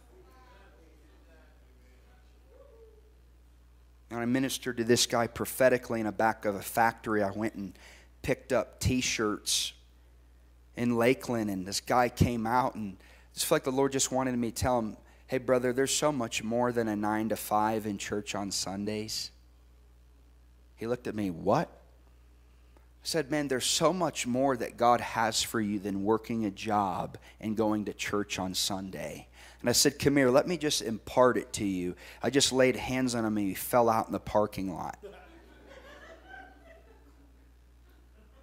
You know, my response when people say prophecy's not real is I always say, let me pray for you and then tell me if it's real or not. And I'm literally talking about walking in such a place of encounter that when people meet us, they have an encounter. What I found is there's a thing called encounters that lead to other encounters. There's no end in God. There's no restraints. There's no limitations. He just says, come and drink.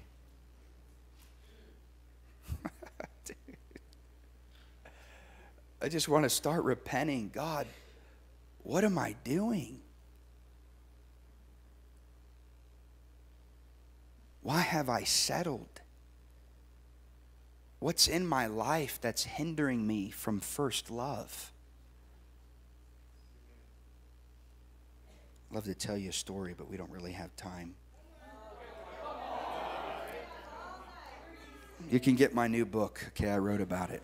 How's that? You know, I heard what God was doing with Bill Johnson in Redding, California. So if you know me, I said, let's go check it out.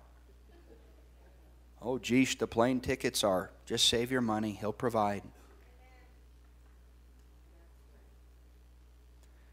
Dude, I just put it before the Lord. He literally, I've been to Bethel numerous times and have never spent $1. Because God sent a businessman to me and said, I'll pay for it anytime you want to go out there. It's crazy. I tell you, I've been out there multiple times. I've stayed in the nicest hotels, flown first class. I mean, just the whole thing. Just because God saw my heart for more. And again, I'm not negating personal time with the Lord. I don't believe in the conference hopper thing, okay? Well, we hope you know me or just talked with Loren. We share similar beliefs, rooted and grounded, that whole thing. We just got to the point, hey, God, if you're doing something, I want to be a part of it. You know, the desire to stay current with the Holy Spirit will send you on the most scary journey, but the most rewarding journey of your life. You know, to me, the heart of a prophetic person is, I don't want to miss out on what you're doing. Not here and not anywhere. Not just here, but anywhere. I'm like, listen, I'm literally carrying this thing. If He's doing something in America, I want to see it.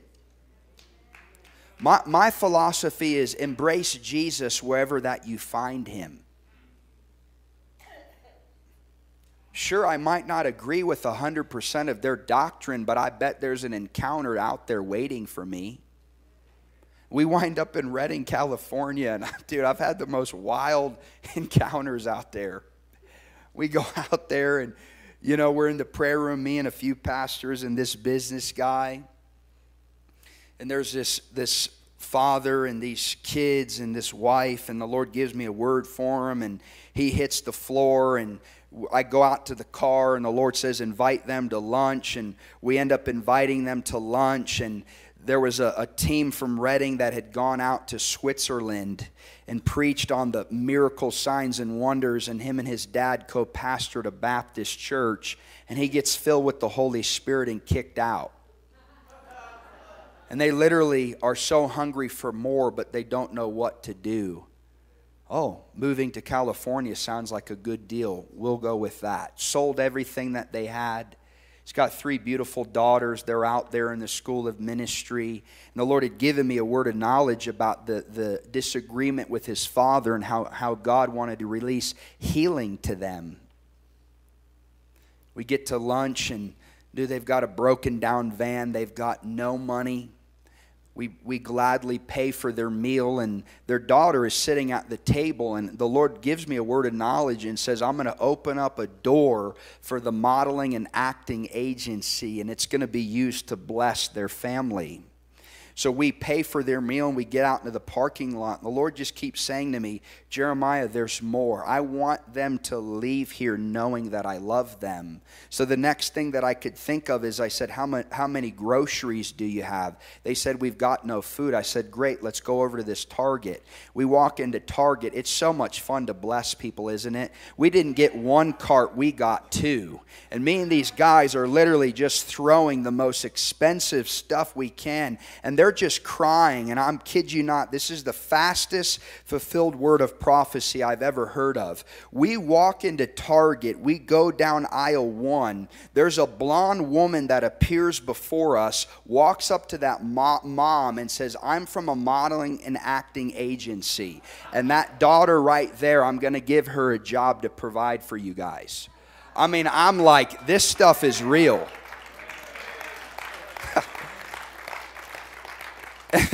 They're just encountering the goodness of God.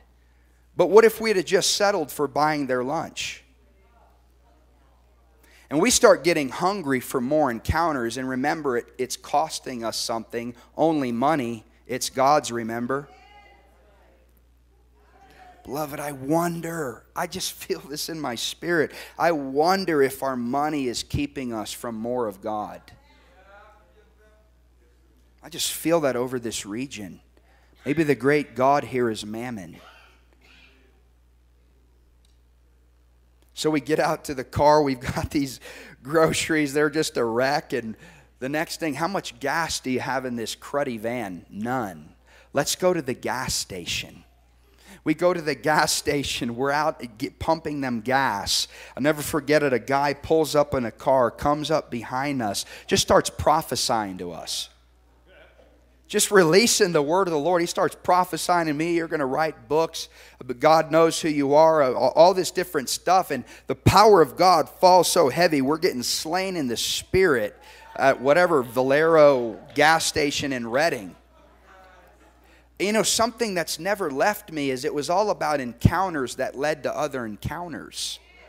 If we had stopped one step of the way and said, oh God, we'd had enough, we would have never got more of the blessing. And I just want to encourage you that God allows us to encounter Him in deep ways to push us to deeper encounters. There's no reason that we've got to settle or we've got to get into this works of the flesh. So God comes to Peter, and I have this in the season of the unfamiliar where we feel inadequate and we feel vulnerable. We've got to remember that sometimes being willing to do what we're unqualified to do qualifies us. I like to tell people if your local church you attend has not changed or transformed in the last several years, we've got to begin to question their corporate relationship with the Holy Spirit. Jesus didn't say, I've come to give you meetings and meetings abundantly. He said, I've come to give you life. Dude, it is a wild journey, isn't it? What I considered deep 5 years ago, I now consider shallow. And I'm not going to waste any time bashing those people. I'm just going to be the more that they're looking for.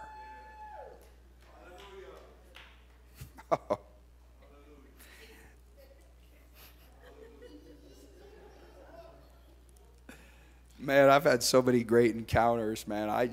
Oh my gosh. God has been so faithful to me. He has never let me down. He has never let me down.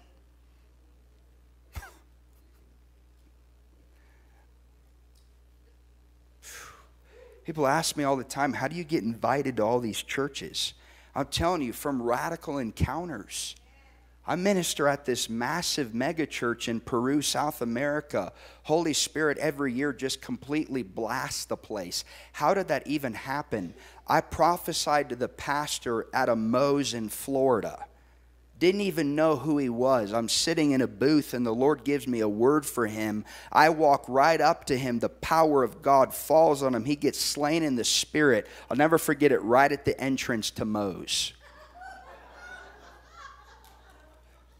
He's like, give me a business card or something. He calls me 6 months later and says, dude, I'm a pastor in Peru. We've got to have you. I'm in Jerusalem in May 2014. I walk up to a pastor.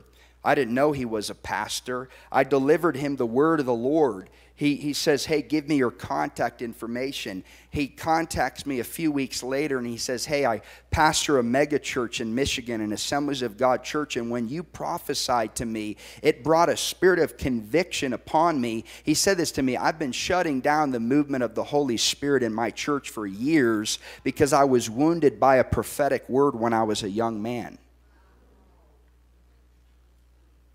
And he said, because of your faithfulness to step out and you don't even know who I am, I go up to this church in Michigan last year, and he says, I can't say prophecy or prophet because they'll totally reject you. So he introduced me the whole weekend as an evangelist.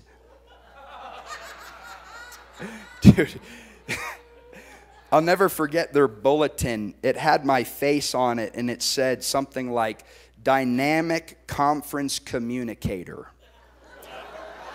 That's how they twisted my bio. I'm like, okay.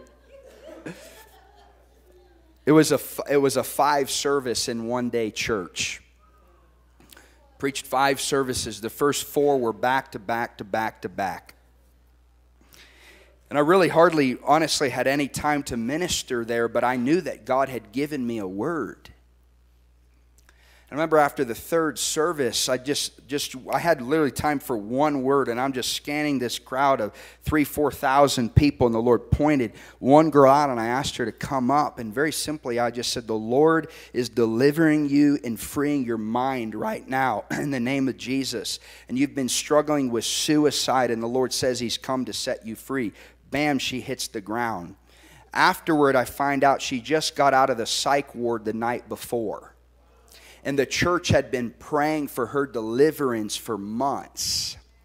And so the pastor jumps up there and says, come out for an experience at night. So they call it, come out for an experience. So literally, the night service, I'm just walking around standing people up one by one in this massive auditorium. They'd never even been around it. Just encounter. Encounter. I never forget, he walks up and he says, ladies and gentlemen, this man is a prophet of God. Nothing to do with me. Beloved, we have all these people, this city's too religious. God can't move here. I can't stand that. Walk all these places, brother, you don't know the religious history. You know, the driest places catch the fire quickest. Don't forget Acts 2 took place in Jerusalem. It doesn't get any more religious than that. Come on, who's with me tonight? Well, nothing can happen under President Obama's reign. Anybody ever hear of Nero? Or maybe the guy that killed John the Baptist? Who are we kidding? A 3rd great awakening is coming to America. And God is looking for a people right now that are going to see the shift and not care what it costs them. Their heart's cry is, I don't know what it's going to cost, but I'm not missing out.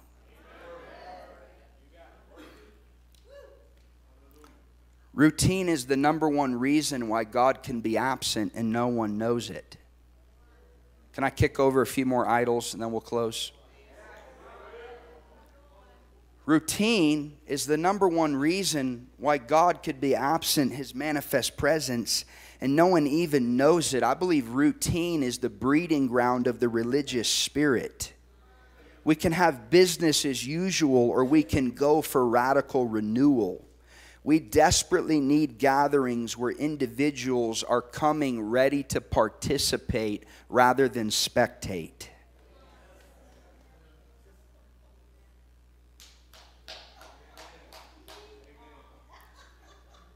Beloved, I'm telling you, some of the charismatic Pentecostal, there is such a stench of spiritual pride, it's unbelievable. Oh, those evangelicals, those Presbyterians, those... Bro, your church is dead too. At least they're willing to admit they don't believe in it. You can tell why I get invited some places just once. Honestly, I don't understand why we claim that we've been baptized in the Holy Ghost. Do you speak in tongues? Or are you just good hanging out watching other people do it? You know, you can hang around the fire tonight or you can jump in it. You can stop watching preachers that fire you up and get your preaching on. People come up to me, what is God saying? No, you tell me what God is saying.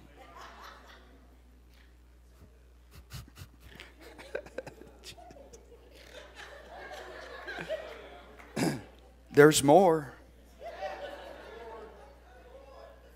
We're open to the Holy Spirit. That's code word for not.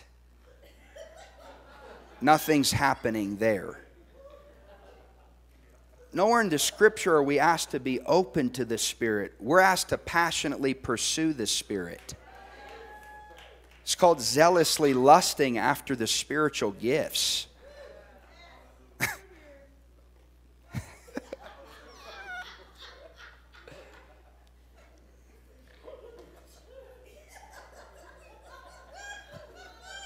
Let it come, Lord.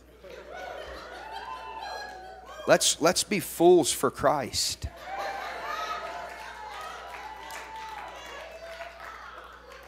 Because religion has no hold on me anymore.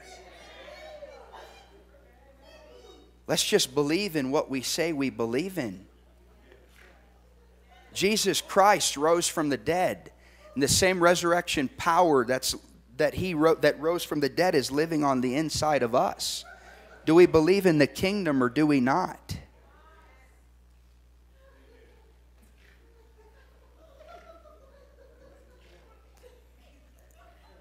We're almost there, but I just feel like... Oh, here we go. More, Lord.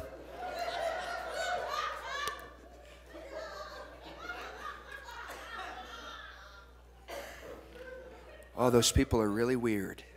So are you.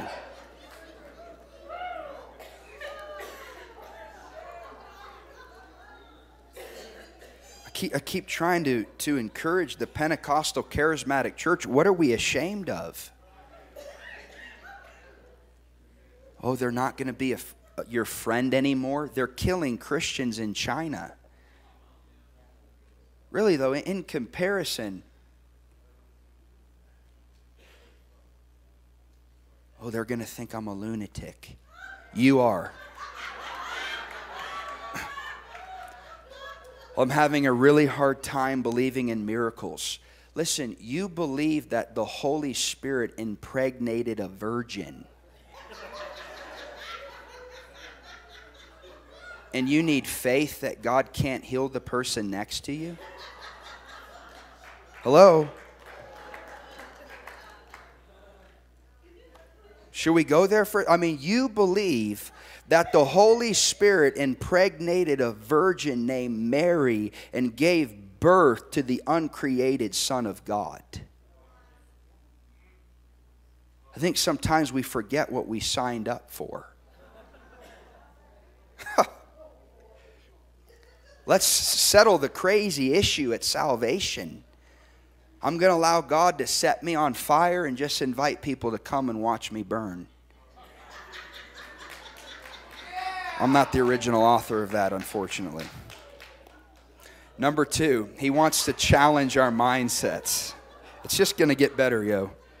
We're just on the shift part. Lord, we just received the shift tonight.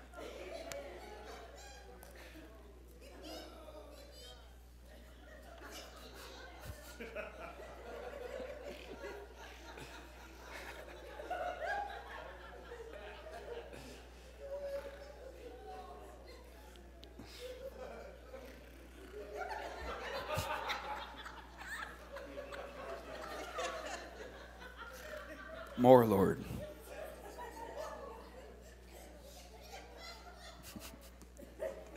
Man, I've had to do some stuff at times that's violated even my theology. You know, a lot of the encounters that I've had are at the sauna and the gym. There's no better place to preach the gospel than when people are in a 120-degree sauna. Especially when you're bigger than they are and you're closer to the door. Literally, several months ago, there was a guy sitting on the sauna, sitting on the top shelf there. And I just felt like the Lord told me, just start speaking in tongues over him. The light was off. I just start going, Shandarabaka. He's in his underwear, just soaked in sweat. Shandarabaka. And the Holy Spirit began to say to me, I'm about to heal his back. Just lay hands on him.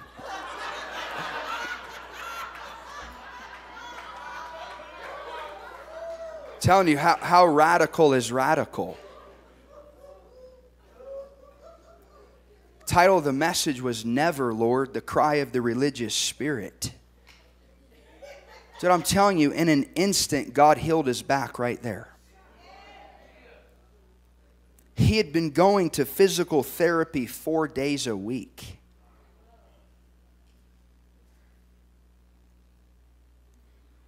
Beloved, people are waiting for the more. They're waiting for an encounter. Will you sell out tonight? John the Baptist, he laid down his life so that people could encounter Christ. Father, not my will, but yours be done. Number 2, he wants to challenge our mindsets. Sometimes the greatest hindrance to a new move of God is the way we think about the old one. Peter felt safe in his traditions. It says he was perplexed in his mind. Without a mindset change, Peter cannot be upgraded. A change of mindset is a prerequisite to a new move of God. Do you have a mindset tonight that's hindering you from experiencing more of God? Just want you to close your eyes for a minute. We're almost done here tonight. Just believe that God wants to pour out the more. Beloved, ask God to break your boxes right now. God, we just repent. It's repentance that brings refreshing. So hear the Lord saying, where can't I go?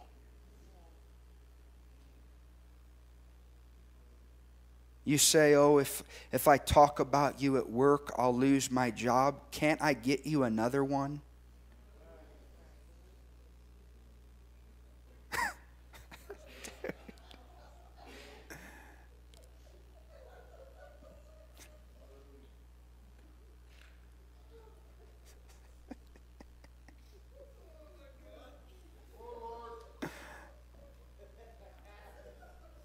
Lord, come and shift mindsets. Lord, I just bind the spirit of fear.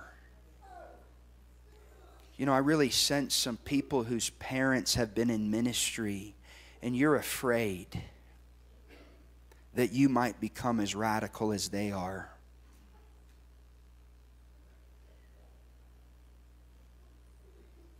You know, isn't it crazy at football games, the guy that comes full body paint with the rainbow hair? We love to get behind him and cheer him on at a football game, but the moment somebody gets crazy for Jesus in church, we got to shut them down. I mean, of all the things that we get greedy about in America, where are those that will get greedy about the presence of God? You know, God is raising up churches that are going to fight for the presence rather than fight for a position in a city. You know, Saul spent his entire life fighting for position, but David gave himself to fight for the presence. What kind of church do you attend? So many churches and ministries that are just warring. Who has the most people? Who has the best facility? Who cares? If you don't have the presence, you don't have anything. Just ask Him for more right now. God, we just ask for a corporate encounter all over this room. We don't need music. We don't need some emotional spurring. God, we just pray for more. Hondarabo shandarabaka baba sotarabo shandarabaka. Hondarabo shandarabaka mama sitiribikio. Hondarabo kobo shandarabaka. Just hear the Lord saying, the Lord Jesus is saying, I am the more. I am the more. If you come to me, you get everything else.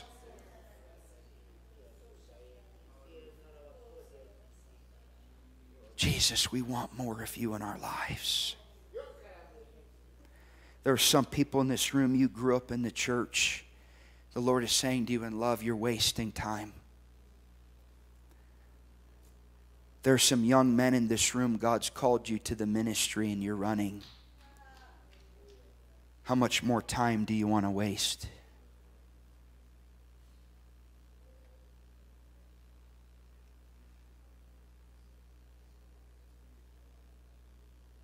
I feel like there are some businessmen in here, you're hiding behind your business. I'm a businessman. No, your first calling is to Christ.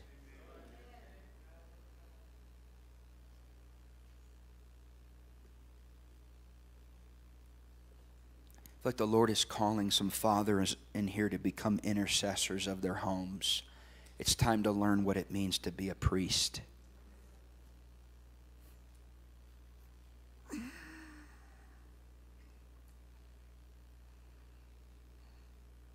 Renewed minds must accompany renewal.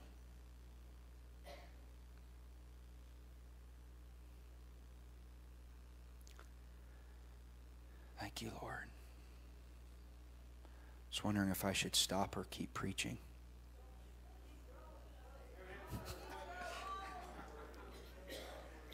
Lord, we just pray for encounters right now. Lord, release the residue of heaven upon us. Beloved, how much do you want? No one's holding you back but you. There's nothing more that Jesus can do. It's up to us. Christ in you, the hope of glory.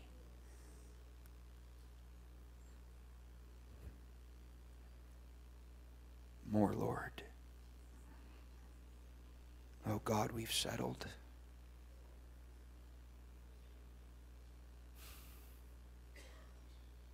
Let's hear the Lord saying, who's defining normal?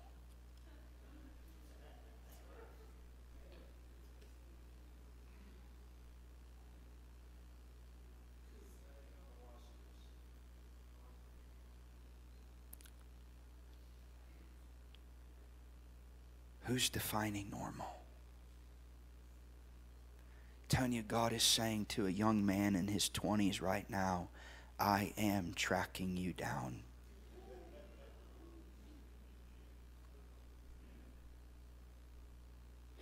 You've come all the way to Colorado, and I'm still tracking you down. You cannot run from me. Just give me your life.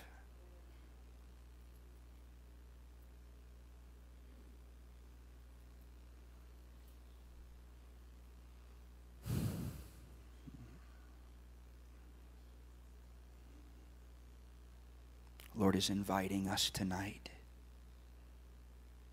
If we leave here unchanged, it's on us. I'm telling you, the Lord is drawing a line in the sand.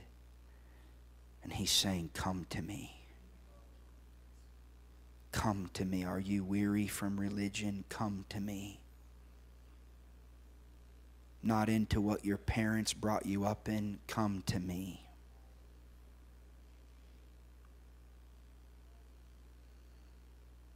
If you feel like you're supposed to respond to this, I want you to stand right now. It's what I just said. The Lord is just touching people right now. This isn't a salvation call, but I hear the Lord saying, give me your life. I want it all. I want every cent. I want every minute, every second.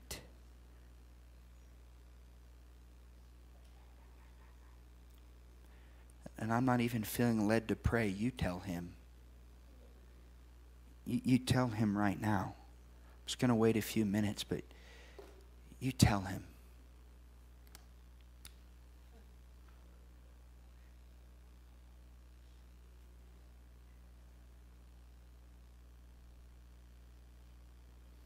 Ball's in your court, says the Lord. You're waiting on me. I'm waiting on you.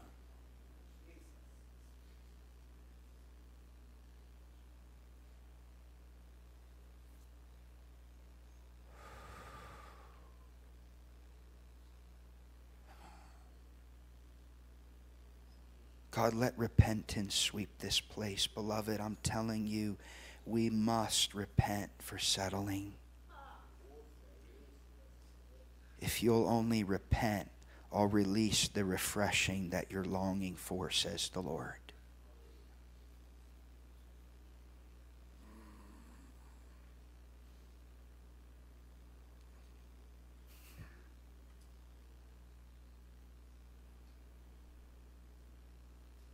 Jesus, Jesus, Jesus. Come encounter us tonight. Take us deeper. Oh, there's more, beloved. Come and taste and see that I'm good. I dare you. Only I can satisfy. Do I not know every hair on your head? Do I not know when you sit and when you rise? Do I not perceive your thoughts from afar?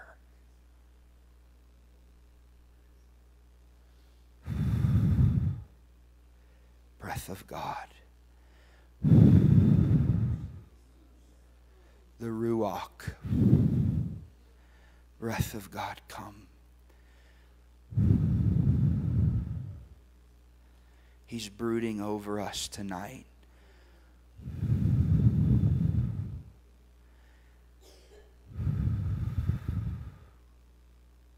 More, Lord.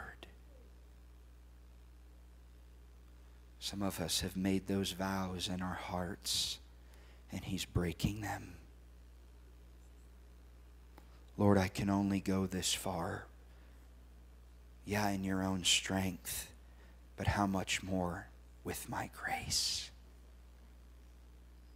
Hear the Lord saying, beloved, look what you've done so far. Look what you've done, but look what I'm about to do. Oh God, let us not dream too small.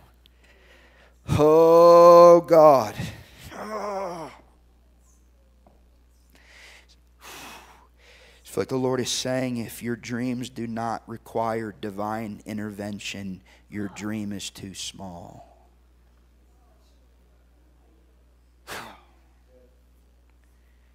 Is there any room for me in there? Oh, it's time for my body to dream God dreams. Oh, it's time for a new song to dream God dreams. It's time for Denver to become dreamers.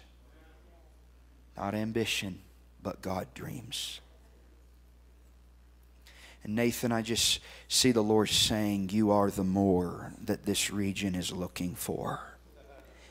And the Lord has just allowed you to go through a season of pruning.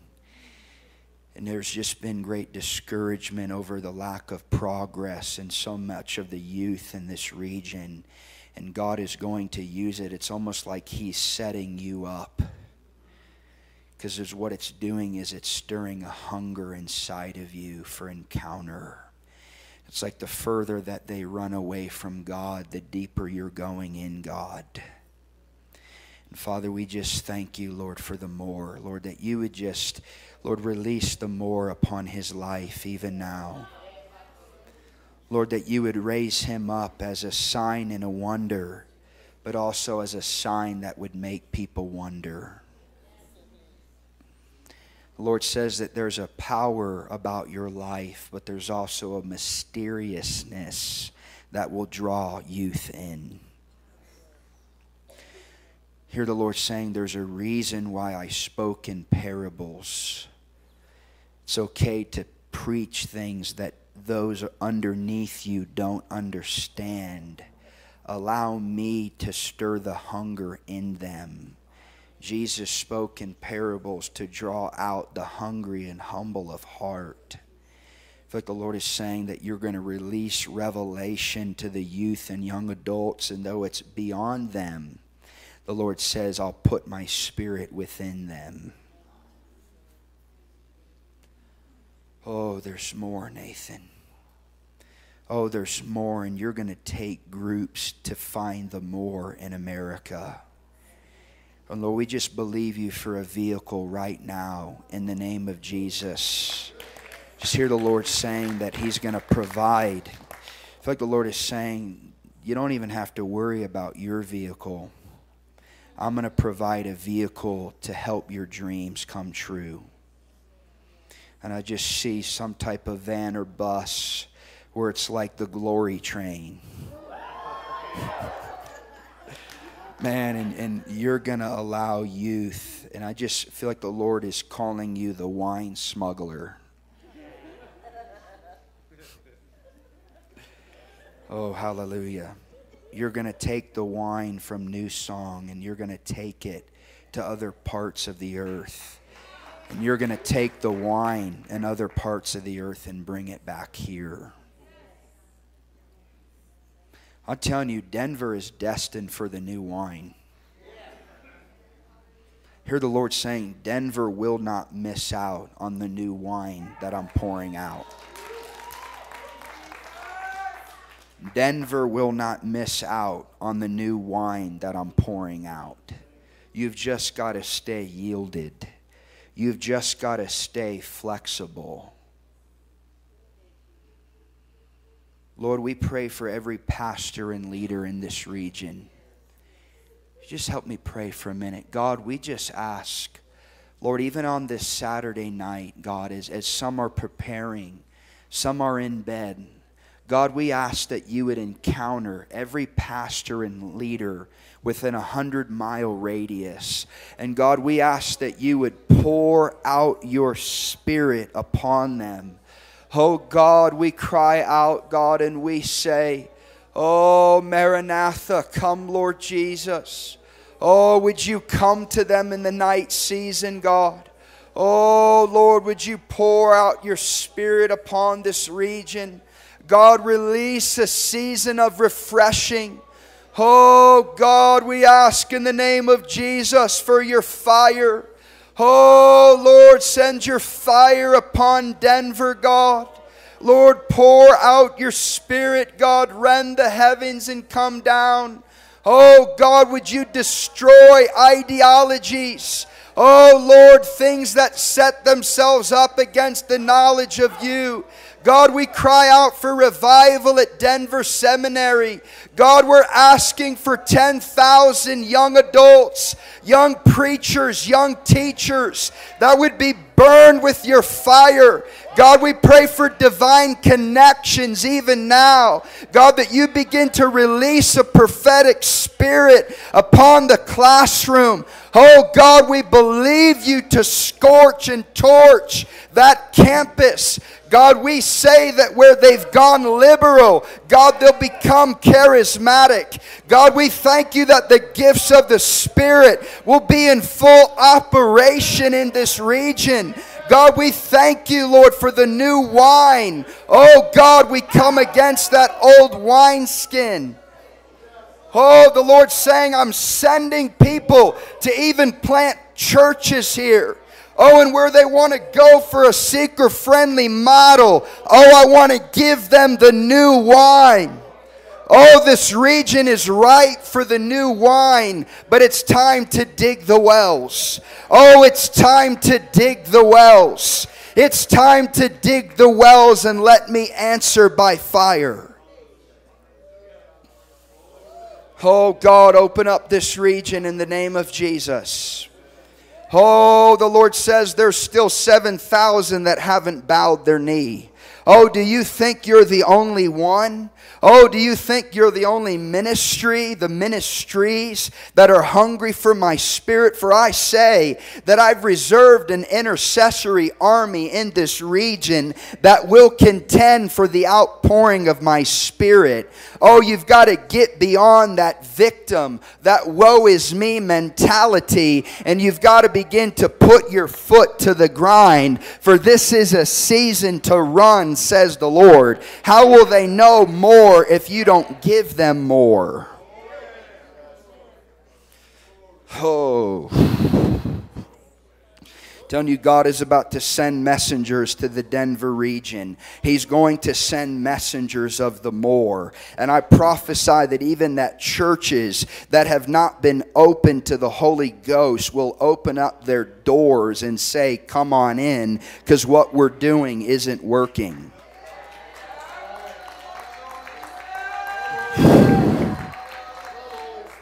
The Lord is literally igniting right now burned out pastors. Just want to challenge some intercessors. We've got to begin to cover the pastors and leaders in this region. What God wants to pour out here is way more than one church. Lord, we just say let these conferences become regional.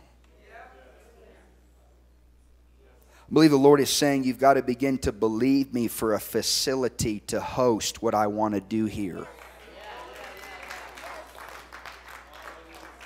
Dude, I'm telling you, I see it. It's coming. God is going to come and refresh and revive this region. Yes, the darkness is growing, but so is the light. There's no high like the Most High.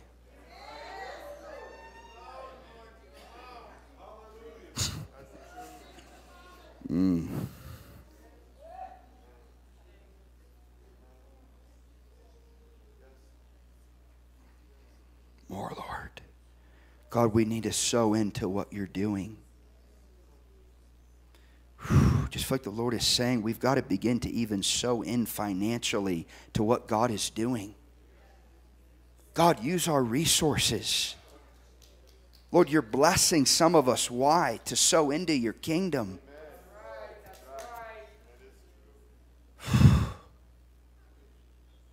Jesus, let those that carry your word be blessed in this region. God, let those churches that are fighting for your presence experience exponential increase. Did I not raise up Cyrus to fund my kingdom?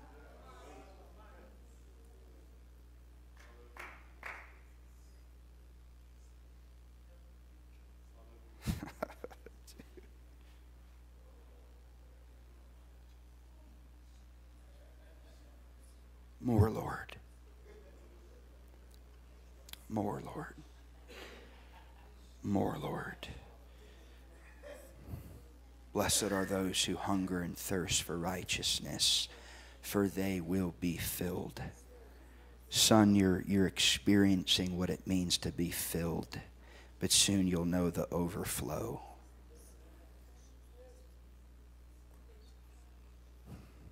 Man, you're messed up. This weekend was the worst and best thing that ever happened to you. You'll never be the same. Lord, release that ache inside of his belly. Lord, release that groan right now. Release that ache for more.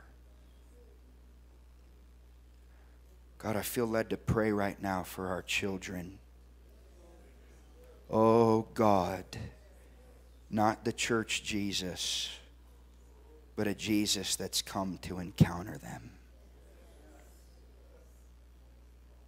Oh God, I cry out on behalf of every lost son or daughter in this room.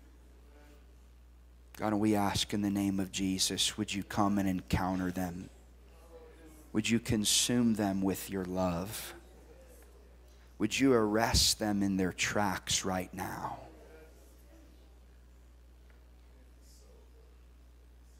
Jesus. There's power in the name of Jesus. Oh, there's power. Lord, we just pronounce a reversal in the spirit realm.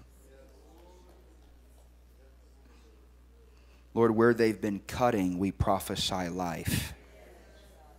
Where they don't know who they are, we prophesy identity in Christ. Lord, where they're radically addicted to sexual immorality, Lord, we call them men and women of purity.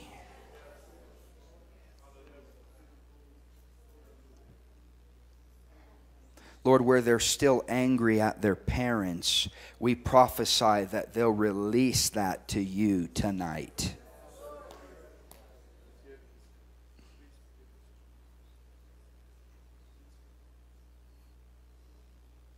Hallelujah. Hallelujah. Hallelujah. Just where you're at, just begin to praise the Lord. Thank Him. Lord, we just thank you already for what you're doing and what you're going to do. Lord, we rebuke every sickness, every spirit of infirmity, and we tell it to leave this place. We declare that our bodies are well in the name of Jesus. We command backs to straighten in the name of Jesus. In the name of Jesus, we command every cell to form, to be healed in the name of Jesus. Lord, we rebuke a spirit of unbelief from this place. And we thank you that you're healing minds right now in the name of Jesus. The Lord is healing someone of chronic depression right now in the name of Jesus. You'll no longer have to take medication, for I'm radically renewing your mind right now. I'm healing someone's thyroid, says the Lord. I'm releasing a wave of grace in the name of Jesus. I curse migraine headaches and I command them to go in the name of Jesus. I curse nightmares in the name of Jesus. And we just prophesy the life of God into bodies. We speak to ankles and we say, be healed. Every torn ligament is healed in the name of Jesus. We prophesy over necks and we say to that stiffness, be gone in the name of Jesus. We command shoulders to be in full range of motion. We speak over rotator cuffs. If I'm saying something, just feel it out. Lord, we just ask in the name of Jesus that you would release fire for healing in the name of Jesus from the top of our heads to the bottom of our feet. Lord, we command knees to be healed in the name of Jesus. We say that that popping is done with and there's a strengthening that's coming. Try it out. If you feel like the Lord is touching you, I see Him touching you all over. Necks, backs, shoulders, knees. Those headaches are leaving you in the name of Jesus. I bind the spirit of fear that was passed down to you from your mother and your grandmother. You'll no longer suffer with confusion and paranoia, but you'll walk in clarity under the anointing of the Spirit. The Lord is healing someone with a learning disability. We just prophesy that there will be an ability also not being able to pay attention. The Lord is speaking over someone and saying, look at me and I'll heal you right now. The Lord is freeing someone from a smoking addiction where when you get anxious or nervous, you pull out those cigarettes again. God is healing you in the name of Jesus. God, we thank you. We thank you. Oh, we thank you. Who's the Lord touching right now? Just wave at me. Lord, we thank you. He's touching bodies. Lord, we thank you in the name of Jesus. We just release the angels right now. We command them to do the bidding of God. I see several angels in this room that have come to heal people. God, in the name of Jesus. In the name of Jesus.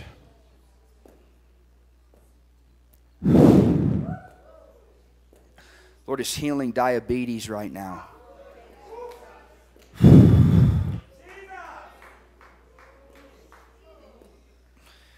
Oh, the Lord is healing somebody right now and saying, you'll not wear your father's armor. You'll wear your own.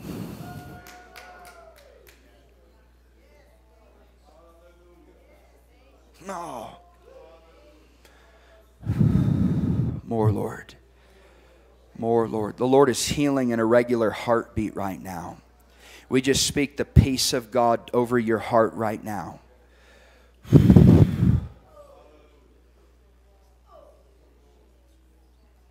Testimony of Jesus is the spirit of prophecy. More, Lord. More, Lord. See the Lord healing someone's nasal passages right now. In the name of Jesus, be healed.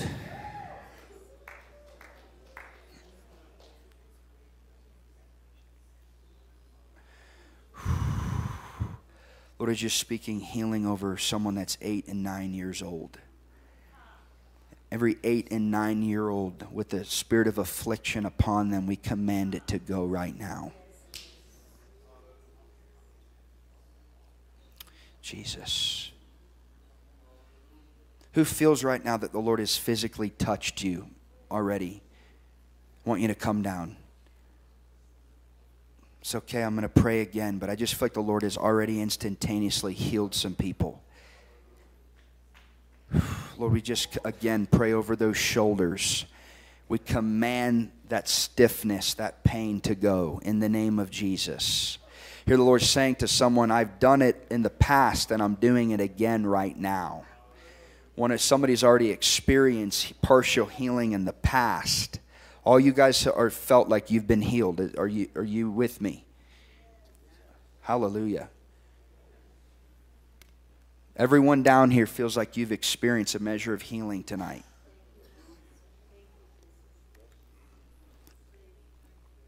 Just very briefly, I repeat briefly, tell us what's happening. Here you go.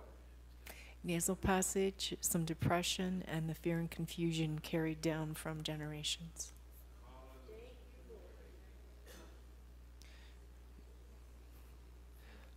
Thank you, Lord.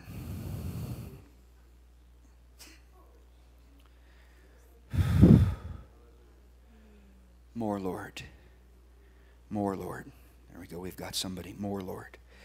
Shandarabo sandarabaka. From the top of your head to the bottom of your feet, you'll no longer be the same again.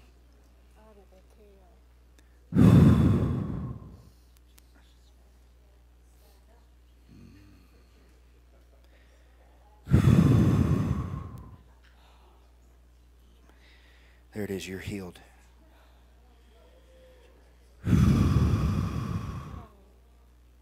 Feel that?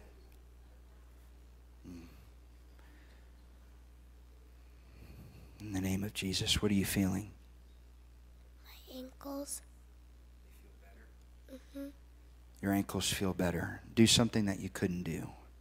What couldn't you do? It just was pain. Like jumping. Can you jump? Jump for us. Again. Praise God. It's a spirit of fear passed down from generations. So Lord, we just break that thing off and we command it to leave your life. Pronounce the clarity and direction of God in the name of Jesus. Okay. Who else? Spirit of fear that was passed down from grandmother to mom to me. Be gone in the name of Jesus.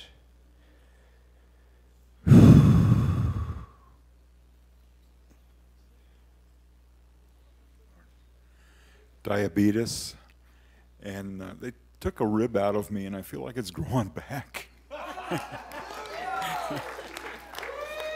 In the name of Jesus, we rebuke diabetes. We tell it to leave your body. We command that rib to go now in the name of Jesus. More, Lord. More, Lord. Be healed in the name of Jesus. You standing with him? A neck injury and related migraine and torn plantar fascia. How you feeling? Totally well. More, Lord.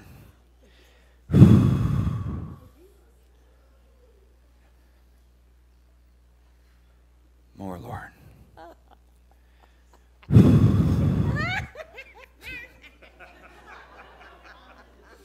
Years ago, God healed my back. I couldn't even walk.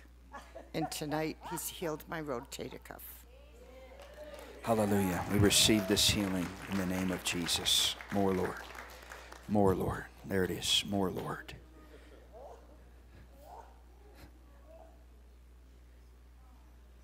God has healed my heart. I am no longer afraid. I am no longer depressed. And I no longer have sexual morality desires. Amen. Thank you, Jesus.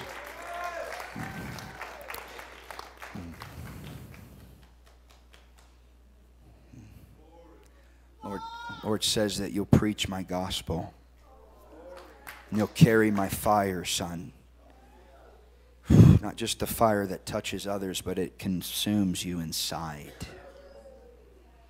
Lord says, I've placed fathers around you to box you in. See it as a blessing and not a curse. My nasal, my spine, nightmares, fear, a couple others, migraines. It's too much. Lord, in the name of Jesus, we thank you that there's power in the name of Jesus. I ask for more healing in my uterus. I have too many miscarriages, and the Lord knows I want to have a son one day. Lord, we just prophesy life tonight in the name of Jesus, that where the enemy has come in and ravaged, God, we prophesy life. In the name of Jesus, more, Lord. Breath of God, breathe. More, Lord. More, Lord. We thank you, God. I tore every ligament in my knee, and this is the first time in 10 years I've been able to get down on that knee. Also, an ability to focus is returned, which I haven't known since I was a child. Lord, in the name of Jesus, you will be my hungry one, son, and you will take my kingdom to the streets, and you will be a bridge for those that have been rejected and forsaken by the church, and you will be a bridge to bring healing and restoration, and you will unite them as one. Last night, you spoke about opening ears, and my ears opened. I've had plugged pressure in my ears for over a year. Nasal passages in my neck tonight. So you couldn't hear, and now you're hearing, or it was... I could hear, but not as well, and it was very, very intense pressure and pain. Mm-hmm. He's healed you, God. We thank you. Thank you for this miracle. Thank you for your healing, God. In the name of Jesus, we ask for more. More, Lord. I believe that I just need healing. Lord, in the name of Jesus, we just take authority over your mind, and we say, Satan, be gone in the name of Jesus.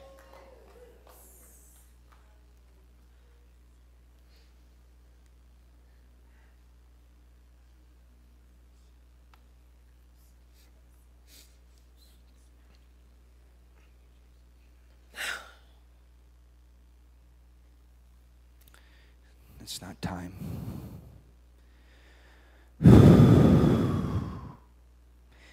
God, I ask for your fire to run deep and deep and deep. And the Lord says that I'm just even preventing you tonight from it coming out, because there's a greater anointing that I want to place upon it. The Lord says you're not just carrying breakthrough for one, you're carrying breakthrough for a generation.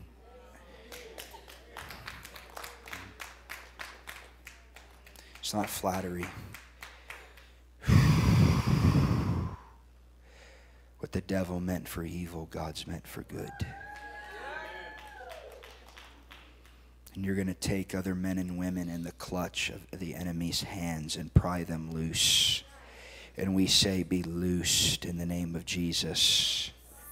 Be loosed in the name of Jesus. For there's a greater loosing that's coming. Oh, there's a greater deliverance that's coming. Oh, how healed is healed. How healed is healed. You're going to sit at a counselor's desk. The tables are going to be not you being counseled, but you counseling others. When you tell demons to go, they're going to go. But there's more, says the Lord. There's more.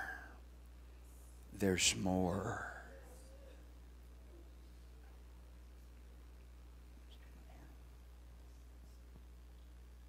Go ahead here. My shoulders, fear and confusion in my knee. You feel like God has healed you already? Yes. Yes, I can move my neck. Your shoulders feel better? Yes. They were very tense and tight, and my neck was very sore coming in here. Even lifting my arms, they were very sore to lift my arms. So we thank you, and you're on the verge of breakthrough even in the natural. God, we just thank you, Lord, that this physical healing is prophesying of this natural breakthrough that's coming where you've been up against obstacles. God says, I'm going to be your breakthrough. Just don't take no for an answer. There it is.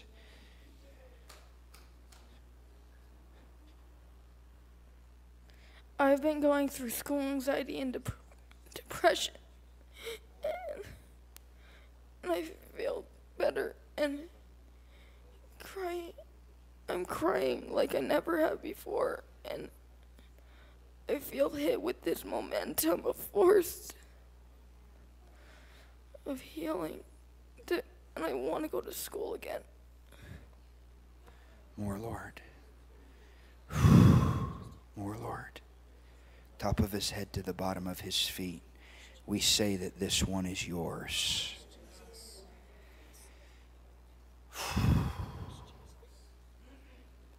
In the name of Jesus. More, Lord. Ma'am, here. Yes, when I came in tonight, I was hurting my feet and my fingers, and I'm on the borderline, and I just want to thank the Lord so much for taking this pain from me, because I can't function, and I want to be able to go to church every Sunday without hurting and feeling. So I thank you so much for everything. In Christ. Yes, and we command the spirit of affliction to leave your life. Do not ever come back again. I just felt a real lift of the spirit of heaviness. I've had a lot of different obstacles here recently, but I just felt just like I lifted up to a different level. I believe also the Lord will be for healing in my sinuses. And you mentioned a stiff neck. I didn't feel stiff, but I know I have a lot of stiff neck issues, but I'm believing for the Lord to touch me on that. In the name of Jesus, be healed. In the name of Jesus, be healed. Clarity in the name of Jesus. Clarity in the name of Jesus. You'll not be hindered any longer. There's a fresh gust of the Spirit.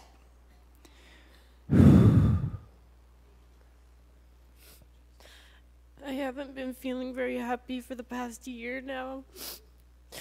I hate school. I don't want to go because I feel like I'm too stupid. I can't do anything right. I've been feeling pain in my knees and my ankles and my back, and I just feel like my mom hates me and my dad doesn't love me. No one in my family cares. Are you feeling something different tonight? Not really. Let me pray. Father, we just, in the name of Jesus, Lord, thank you for the creativity and the innovation that you've given this sister. And God, I just come before you, and I just hear the Lord saying that though even your own family misunderstands you, I understand you. And the little things matter to me. And I just see even just writings and things that you've been doing, that even God knows the very things that you're writing behind the scenes. And I just feel like the Lord says, I'm going to use you in theater. I'm going to use you in even imagery. God is going to give you a voice for the voiceless. And Lord, we just call forth her destiny in the name of Jesus. And we bind depression and confusion, a suicidal spirit. We tell it to go in the name of Jesus. And we prophesy the life of God over her. More, Lord. More, Lord. Command her knees to be healed in the name of Jesus. Be loosed in the name of Jesus. More, Lord. More, Lord. You feel that? More, Lord. More, Lord. Just receive it. Shandarabo sandarabaka bababa shitiribi sitiribi kiyomo sandarabaka. Oh ndarabo kobo sandaraba shitiriyomo shandarabaka. I've been having a really hard, powerful thoughts of suicide for the past 3 months. And I have scars on my wrist where I cut last weekend when I got back from youth group because I just felt like crap. And I just want those scars to be healed and not to have those thoughts ever again. Thank you, Lord.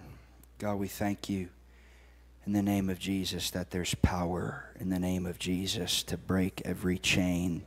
And we just command Satan to let loose of you in the name of Jesus.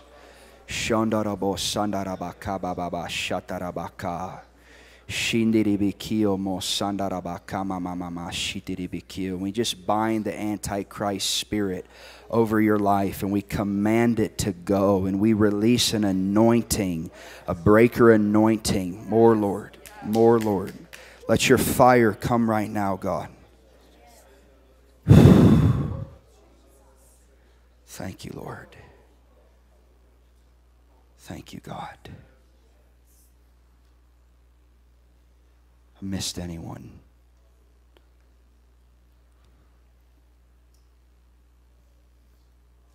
Just really want prayer for my nose. A lot of breathing issues, a lot of problems going on. They know. Lord, in the name of Jesus, we just command this nasal passage to be opened. God, we just prophesy a loosing. Every stiffness leave in the name of Jesus. Pray for the breath of God just to begin to breathe over your nasal passage. More,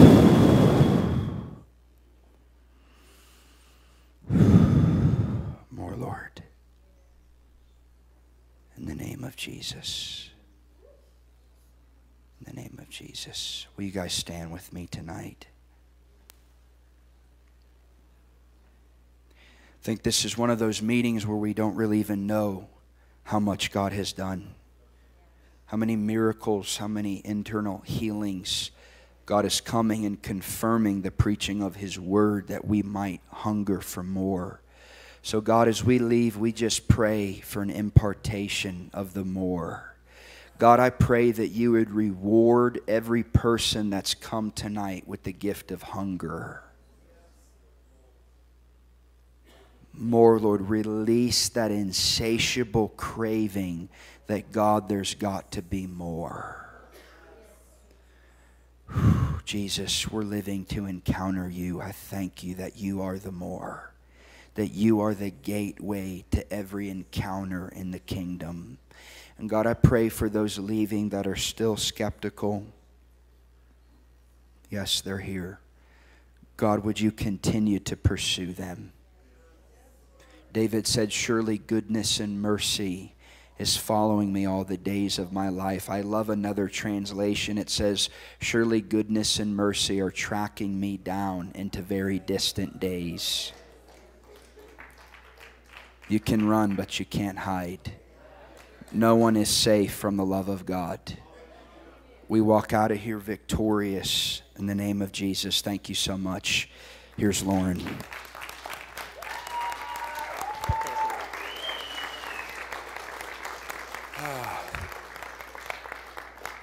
6 o'clock tomorrow night, and my bookstore manager asked me to, if you would like, I send out a prophetic moments emailing every now and again. If you want to, be on that list, I also use it to notify of conferences.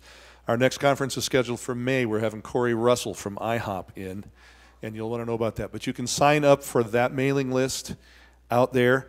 And my last request before you go is, we need to get Jeremiah out to get some food tonight and get some rest, because there's a long day of ministry tomorrow. So please be nice, and if you can, kind of let us get packed up and get out of here without lining up, all right? Can you do that? All right, love on somebody before you get out of here.